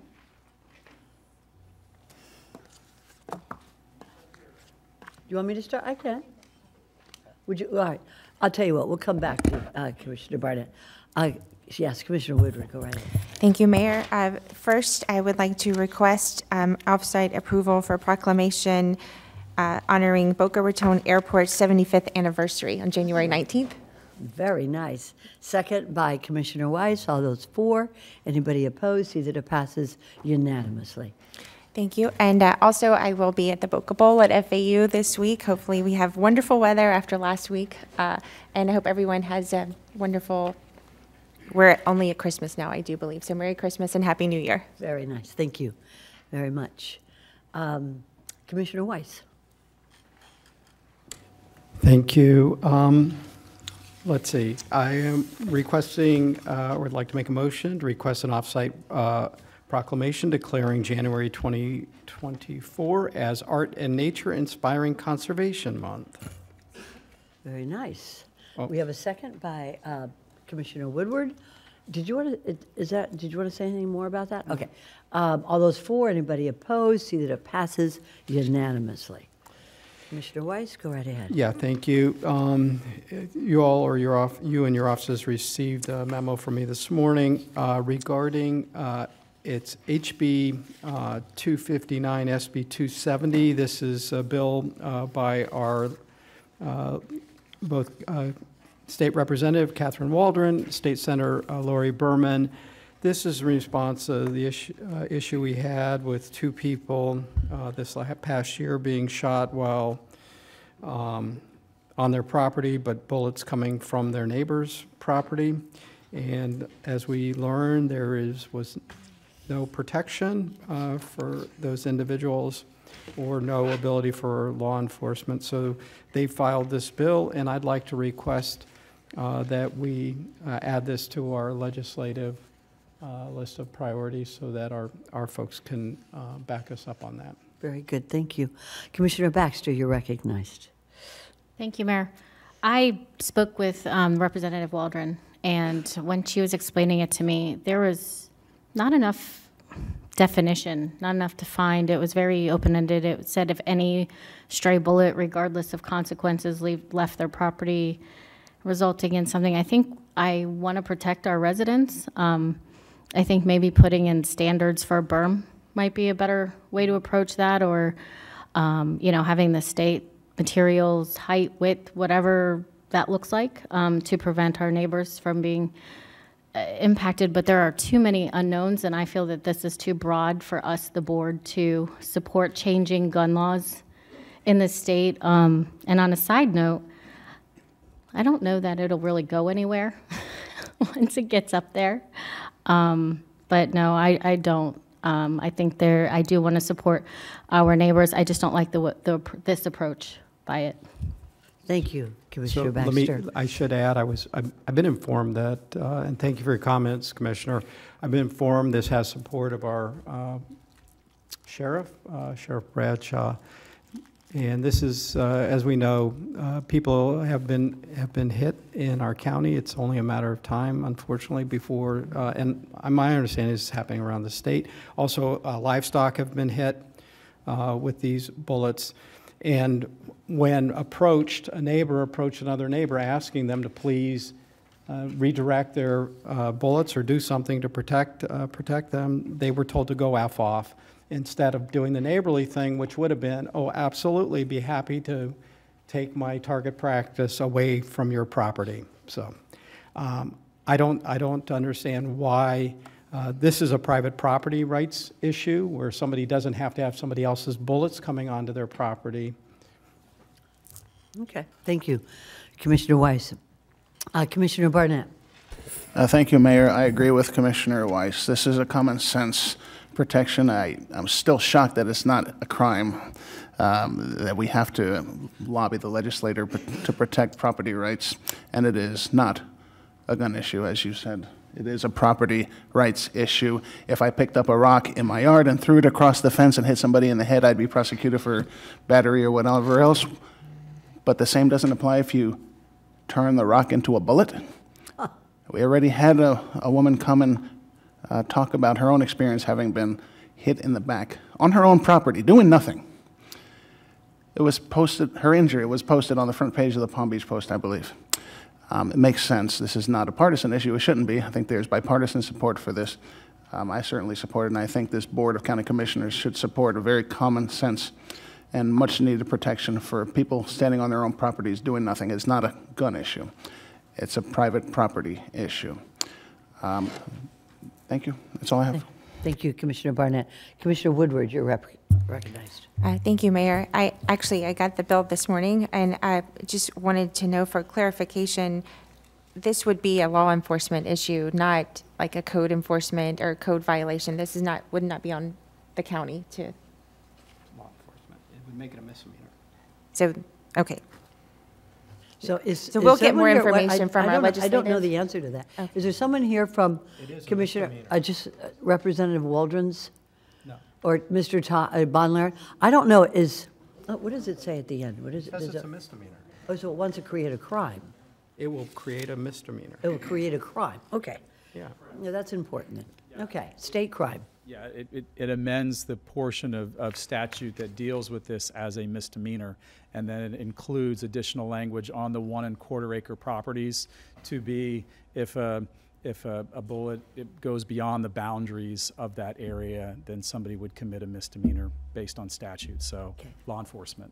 Okay. So in response, it's not a county ordinance, it would be a state crime. Very good. Thank you. Thanks, Mr. Von Laren. Commissioner Baxter? Go right ahead, you're recognized. The way I understood it is to Commissioner Barnett's point, if you throw a rock onto somebody's property, you're not charged with a misdemeanor. But this is saying that if a bullet, let's say it doesn't do any damage, lands on somebody's property, then they are charged with a misdemeanor? I wonder if I could answer that for you, just because I've had years of experience in criminal law and procedure. If you hit someone, as Commissioner Barnett was talking about, with a rock or some instrumentality that could lead to injury, then that is a crime. It has It's to a hit crime someone. of battery. It's a crime of battery. Could be aggravated, which is a misdemeanor. Aggravated battery if it could lead to serious injury or death. And does this state it has to hit someone? So I believe, and I read this in the paper, and I think she came and presented her testimony here before the county commission, that there was a young woman who was shot in the stomach. I understand. I'm asking the specific bill we are voting to support or not with a letter. Is it specifically state that it has to hit someone, or could the bullet just land on their property and it's a misdemeanor? Mr. Von Laren, I'm going to refer to you. If I can read you the language as it's being amended in the bill. And so currently in law, it says in regards to discharging firearms in public or residential property that, and this is law today, any person who recreationally discharges a firearm outdoors, including target shooting, in an area that the person knows or reasonably should know is primarily residential in nature, that they commit a misdemeanor. And then it goes on to say, in addition to that, or has a residential density, and this is the new language, has a residential density of 1 1/4 or more acres per dwelling unit, and the firearm discharged by the person does not remain within the boundaries of the property in which the discharge takes place, then that would be also considered a misdemeanor of the first degree under statute 775.082. So it adds that additional language of the 1.125 acre and discharging on property, and if that leaves that property, that's the language. So for As any it's reason, proposed. if it leaves the property? Well, for any reason, it would have to be a firearm discharged by the person within that property and then leave the boundaries of that property.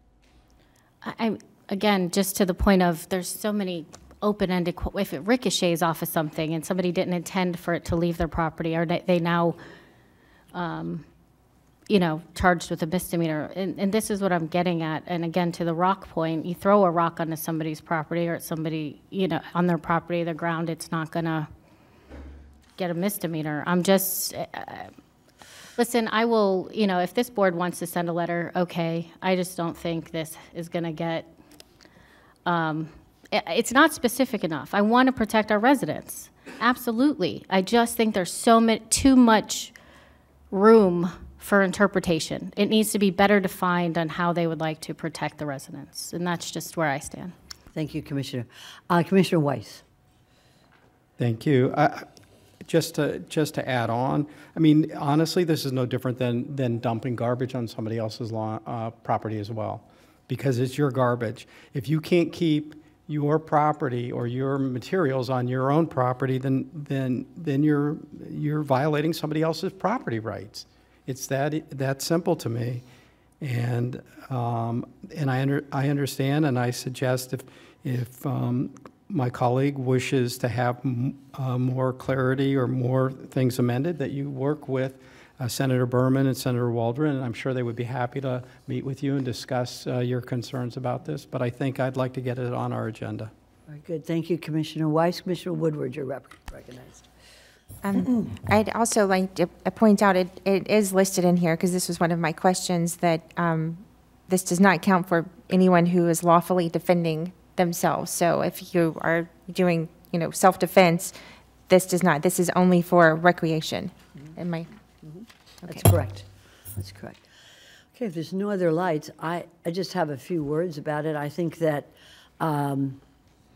working in the legislature with gun issues, that and I'm going to say this, and it may not be well accepted, but the NRA should get behind this because it's gun safety. And the first rule of the NRA is gun safety.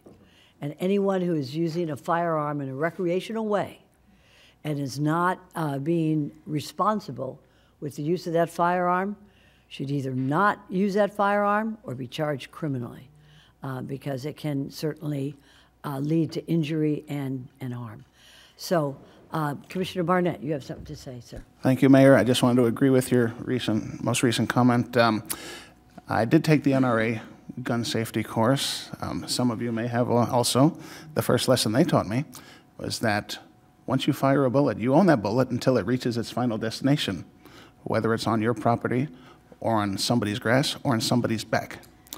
Now, with regards to the question about a berm or a fence, what's a berm going to do if a gun is fired into the air over a fence? That bullet still has to come down, as everything else that goes up. Thank you. Thank you, Commissioner. We are ready for a vote. If I could have first, anybody wants to? I'll go ahead and make the motion. Very good. We have a motion by Commissioner Weiss, and we have a second by Commissioner Barnett. Excuse me, Mayor. Yes. Could we clarify the motion for the sake of the clerk? Okay, let's read it from the. Motion would be that we support adding SB. I'm going to read it right here. SB 259/Senate Bill 270, which revises prohibition on discharging of firearms in residential areas. To our legislative agenda. Very good. Okay. Very good. All those for it? Is there anybody who is opposed? Very good. Okay, see that it passes unanimously. Very good. And I want to thank Mr. Von Laren for that good explanation of that. So we are now with let me see, who has, okay, we're going to skip you, Commissioner Barnett, for a few minutes on your comments. And Commissioner Woodward, you had your comments. Commissioner Sarah Baxter, go right ahead. I just would like to make the motion to request an off-site proclamation for American Supercar Week, January 6th to the 10th. All right, all those for it, anybody oppose? See that it passes unanimously. And Commissioner Mac Bernard. Thank you, Madam Mayor. Several things. I do want to recognize former West Palm Beach City Commissioner Richard Rouse, who's here at the meeting. Want to wish everyone a happy holidays. Yesterday, I sent a memo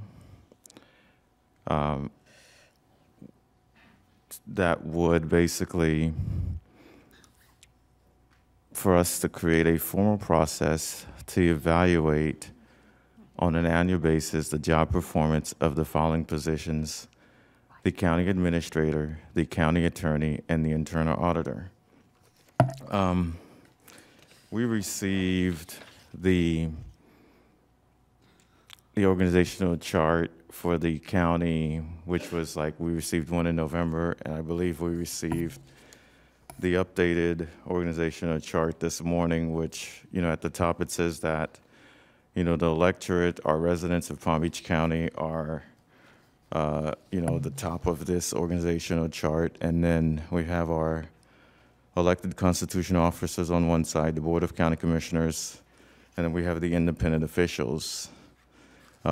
We, as a Board of County Commissioners, can only hire and fire 3 individuals, which is the county attorney, the county administrator, and the internal auditor. And I believe that it is important for us to be able to evaluate their performance on an annual basis as a board. This allows us to provide feedback to the people that we can hire and fire, to provide documentation of what we expect of them, and also to look at their performance through a defined time period. And the goal is always to provide clear communications of the job expectations and the goals. And, since we received this organizational chart, we don't get a chance to decide, how the county organization is structured. It is up to the county administrator. Since this is the only thing that we should do, I believe that it's important and necessary for us to have a formal process to evaluate the people that we hire and fire. Vice Mayor Marino. Is that a motion? That is a motion. I'll second. Commissioner Baxter? She beat me to it. Oh, okay. And Commissioner Barnett? Thank you. I just had a question.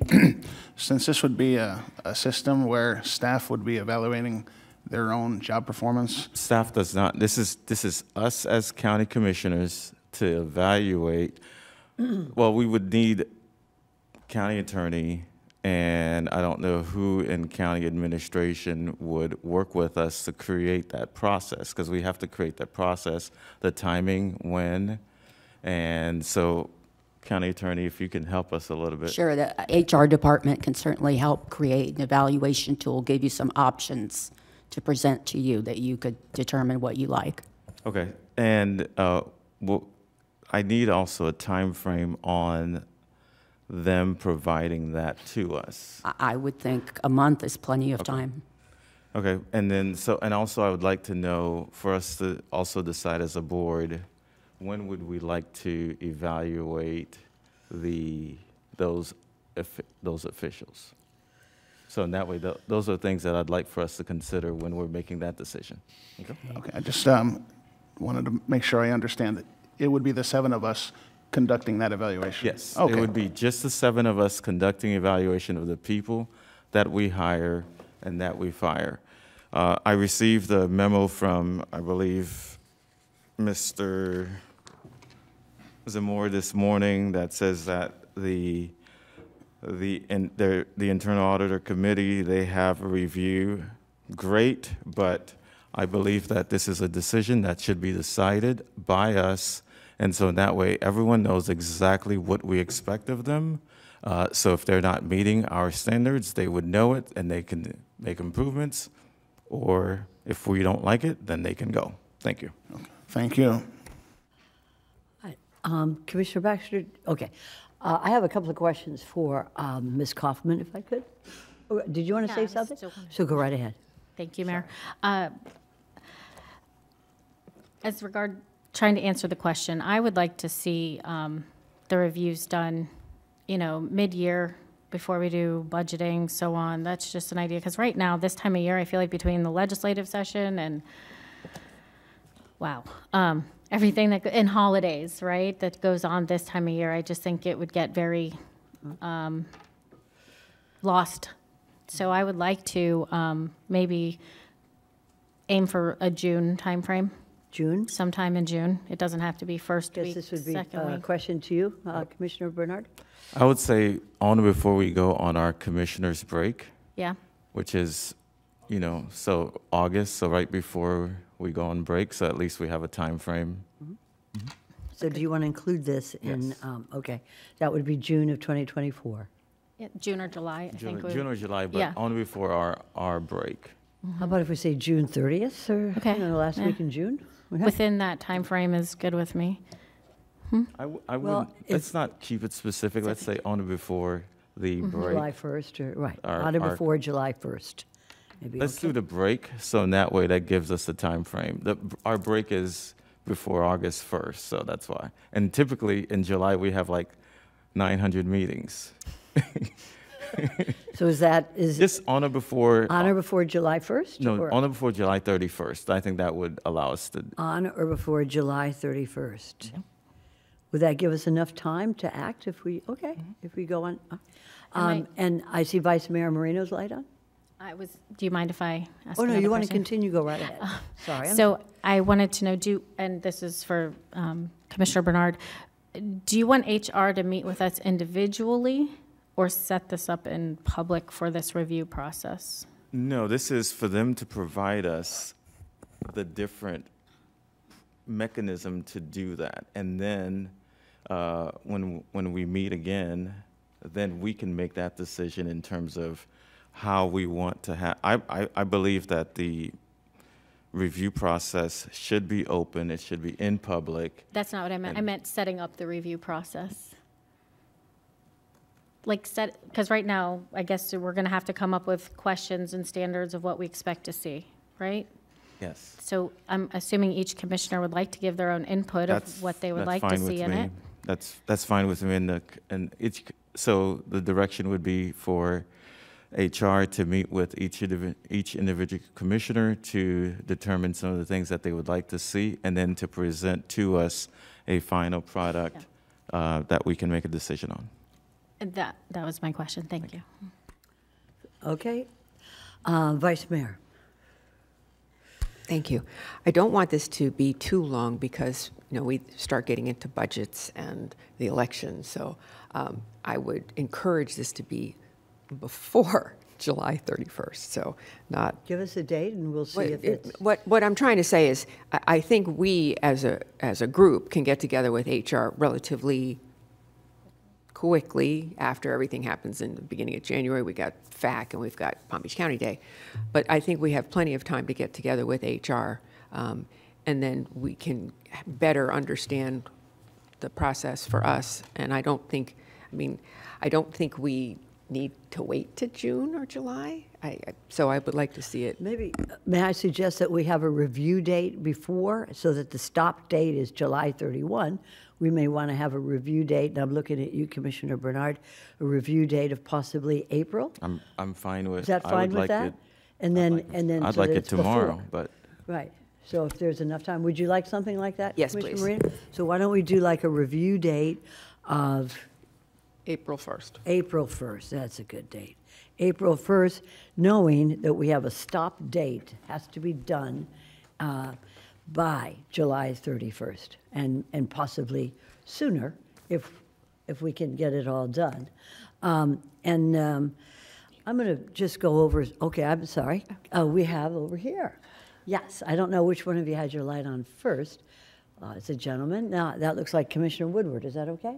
Yes, please. Okay, fine. Just so I understand, we're talking about two different things. First is setting the parameters for Process the the evaluation, and then the second date is the actual evaluation? Mm-hmm. Okay, so which is which? What? I think by end of January, I think that's what the county attorney is saying, that we would get the process, and then for us to have the evaluation to be done by April, is it April 1st? April 1st. April 1st. So what's the July date for? We would be doing that on an annual basis, so let's say we would do it on or before July 31st going forward. Going forward? Yes. Okay.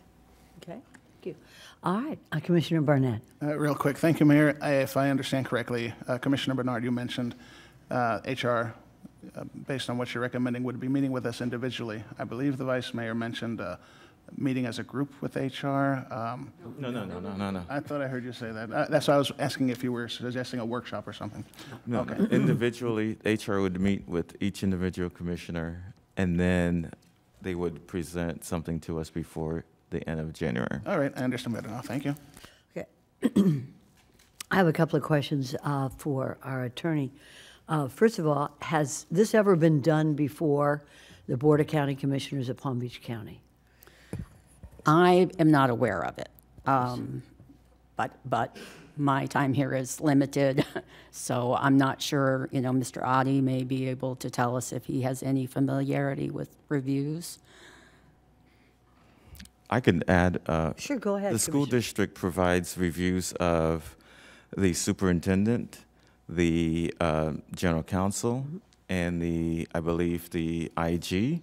So since we've never done it, I think this is the best time for us to create that process, and Mr. Audie or whoever can find different departments or throughout the state that can create, that could show them the different ways that it could be done. This is the reason, and I'll get to you in a minute, Vice Mayor.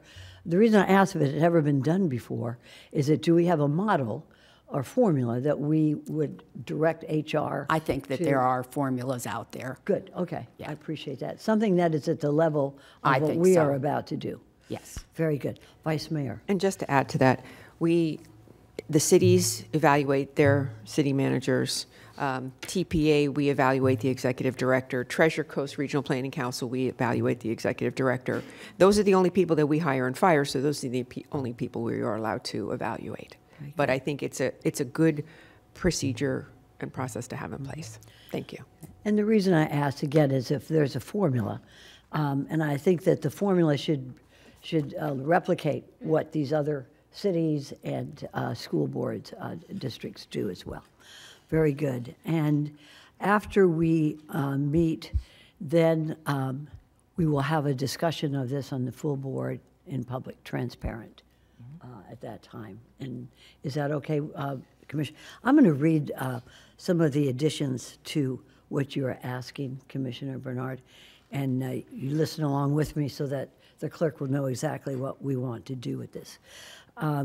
We'd like to direct staff to develop and present to the Board of County Commissioners a formal process to evaluate on an annual basis the job performance of the following positions: the county administrator, county attorney, and the internal auditor. We will have a review of this on April 1st to the members of the board with a definite conclusion by July 31st, with members of HR meeting individually with each commissioner to formally evaluate these three positions. Is there anything else you would like to add, Madam I looked first to the attorney. I'm a little confused. My last understanding was that I am going to, or HR is going to work and find a formula by the end of June, sorry. January. I'll get the date eventually, January. And that we will have the first review come April 1st. And that will be a board review done in the public. Thereafter, it would be on an annual basis before the board goes on its break before July 31st of each year. That's a decision that we can decide at that time when we After get you more, do your first? After we do the first review. Okay. I don't want to get stuck on that issue. I think we can kind of decide that at that time. Okay, Fine. sounds good. Commissioner Baxter. The only thing I was going to add is you said on April 1st, which is a Monday. I'm just wondering, do we want to make that a no later than date versus an on date? On or about. On or about? Okay, on or about. April 1st. There's a meeting on April 2nd. Okay. Are there any other questions with regard to the wording before we take a vote? Okay. And I think we already have a first and a second. And is that okay to go with these modifications for the first and the second on this? Maybe we'll do it again. Based on what was read into the record by Ms. Kaufman and approved by Commissioner Bernard, do we have a first on this? Yes, So we do. moved, We Madam have a Mayor. first by Commissioner Bernard, a second, again, by the Vice Mayor. All those for, anybody opposed? See that it passes unanimously. Very nice. Thank you. That was good. That was good. Okay. And we're back to Commissioner comments. Commissioner Barnett, are you ready, sir? Thank you. Go right ahead. Thank you for indulging me. My apologies. That's all right. Well, I just want to wish everyone a very happy holidays, a happy new year, with everybody that you're going to be spending the holidays with your families and friends. I'll be going up to see family up in New York end of this week. Oh, good. Not the happiest of occasions, but it's nice to see my New York family. I'm going to be enjoying that snow. And it looks like rain at the Pinstripe Bowl. Going to see our Hurricanes take on Rutgers. That's, haven't had a chance to support them all year, so figure while I'm up there. I also want to thank all of our county administrators, staff, all county staff, however many, 6,000 employees who work every day to make Palm Beach County such a wonderful place to live. I had a chance to spend time with about 500 employees from Parks and Rec. Thank you very much to Ms. Jennifer Cirillo for the invitation and for the barbecue. Some of the best I've ever had. And it was homemade. I also want to, as we're reaching the end of the year, request permission from the Board of County Commissioners to direct staff to place a recycling bin down on the first floor of this building. It was a request that's been made to us several times by our friends at the Sierra Club, and I thought maybe we could take care of that business today if there's no objection. I also want to make this motion in honor of my commission assistant who's going to be leaving at the end of this year, Catherine Capps, who has also been pushing me to ask for permission to request a recycling bin in the first floor of our building. If I have to make a motion, I'll make a motion. No, it's okay. I don't think there's any objection to the recycling bin. No objection? Thank you very much. It's the right thing to do. We got to Yes. take care of our planet. Yes. It's the best gift we can give to Mother Earth. Happy holidays to all of you. Thank you very much. Thank you very much, Commissioner Barnett. And Vice Mayor Marino. Thank you. A couple comments. To the attorney, I'm not sure about if there is a process in place with the House about when we can do reviews and changes due to budgets. Can you check into that? I think it is House Bill 735, Senate Bill 734. There might be a time frame preceding a general election where this, okay, so we'll not do anything that's illegal for the contract reviews.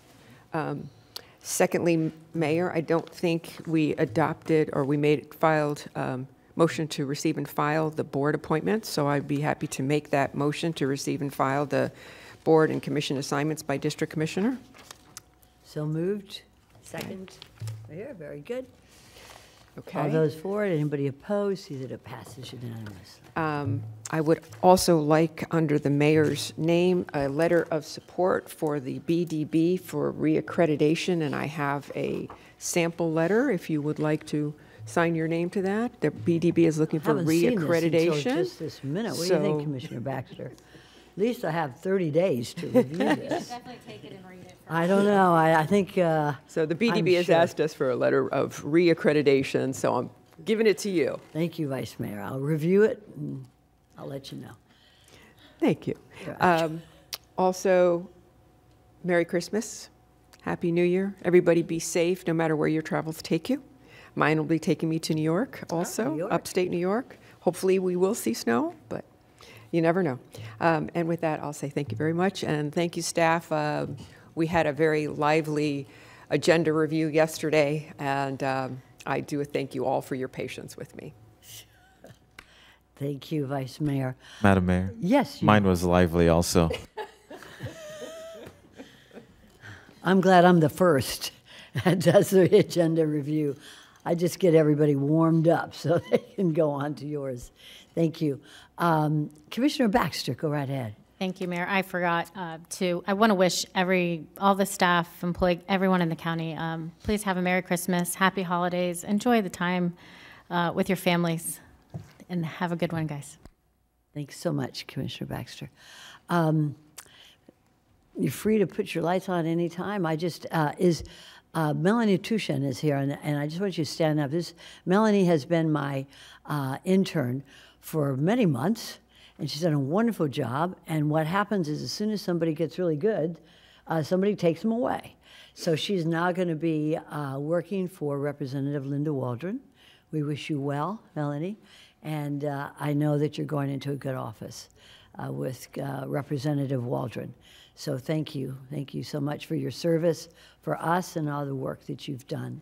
Is Bernhardt's not here anymore? Where'd he go? Okay. And I want to, Commissioner Barnett. I do apologize. That's okay. As we're leaving, one of our staff members are leaving. We have someone new starting temporarily. I wanted to recognize Keely, our new intern, who will be working with us for the next 3 months. Oh, very nice. Just want to make an introduction. Welcome. Thank you for coming to join us. Thank you, and welcome to the family. I'd just like to say, here he is. Thank you, Commander Bernhardt. There was, this is a mayor's personal privilege.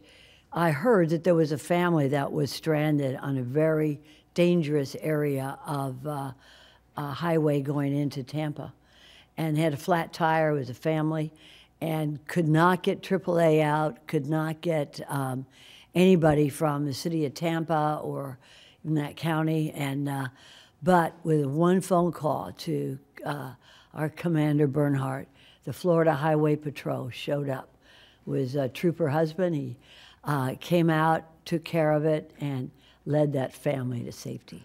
So I want to thank you. For wherever you are, you're still a part of the Palm Beach County family. We appreciate so much what you do to continue to do for us forever, and I appreciate it very much. That family, wherever they are, appreciates it as well. Thank you, sir. I'd like to I hope everybody had a wonderful Hanukkah. I had the opportunity to be at the Delray City Hall, Delray City Place for lighting of the menorah. And someone so beautifully said to me the other day, was a difficult Hanukkah. And I just want everyone to know that that is a festival of lights, and may the light shine upon everybody, with the idea that we need to make sure that we take care of our oldest friend, and that's the state of Israel. Thank you, Mr. Von Laren, for giving us giving me that insight. And of course, I love Christmas. There's nothing better than to think about that little baby out there with no place to go, a little homeless rascal. So we wish everybody from my office to everybody else a Merry Christmas, And I hope that there's not a family here in our county that would go without a toy or a special something to eat on this Christmas. And Happy New Year. I look forward to a wonderful year. Thank you to all the staff. I'm looking at Aaron, Patrick, and all of you, Todd, all of you. Thank you so much for helping us in the county this last year. And with that, we're going to close and adjourn this meeting on this beautiful Palm Beach County day. It is adjourned. Thank you. That's good.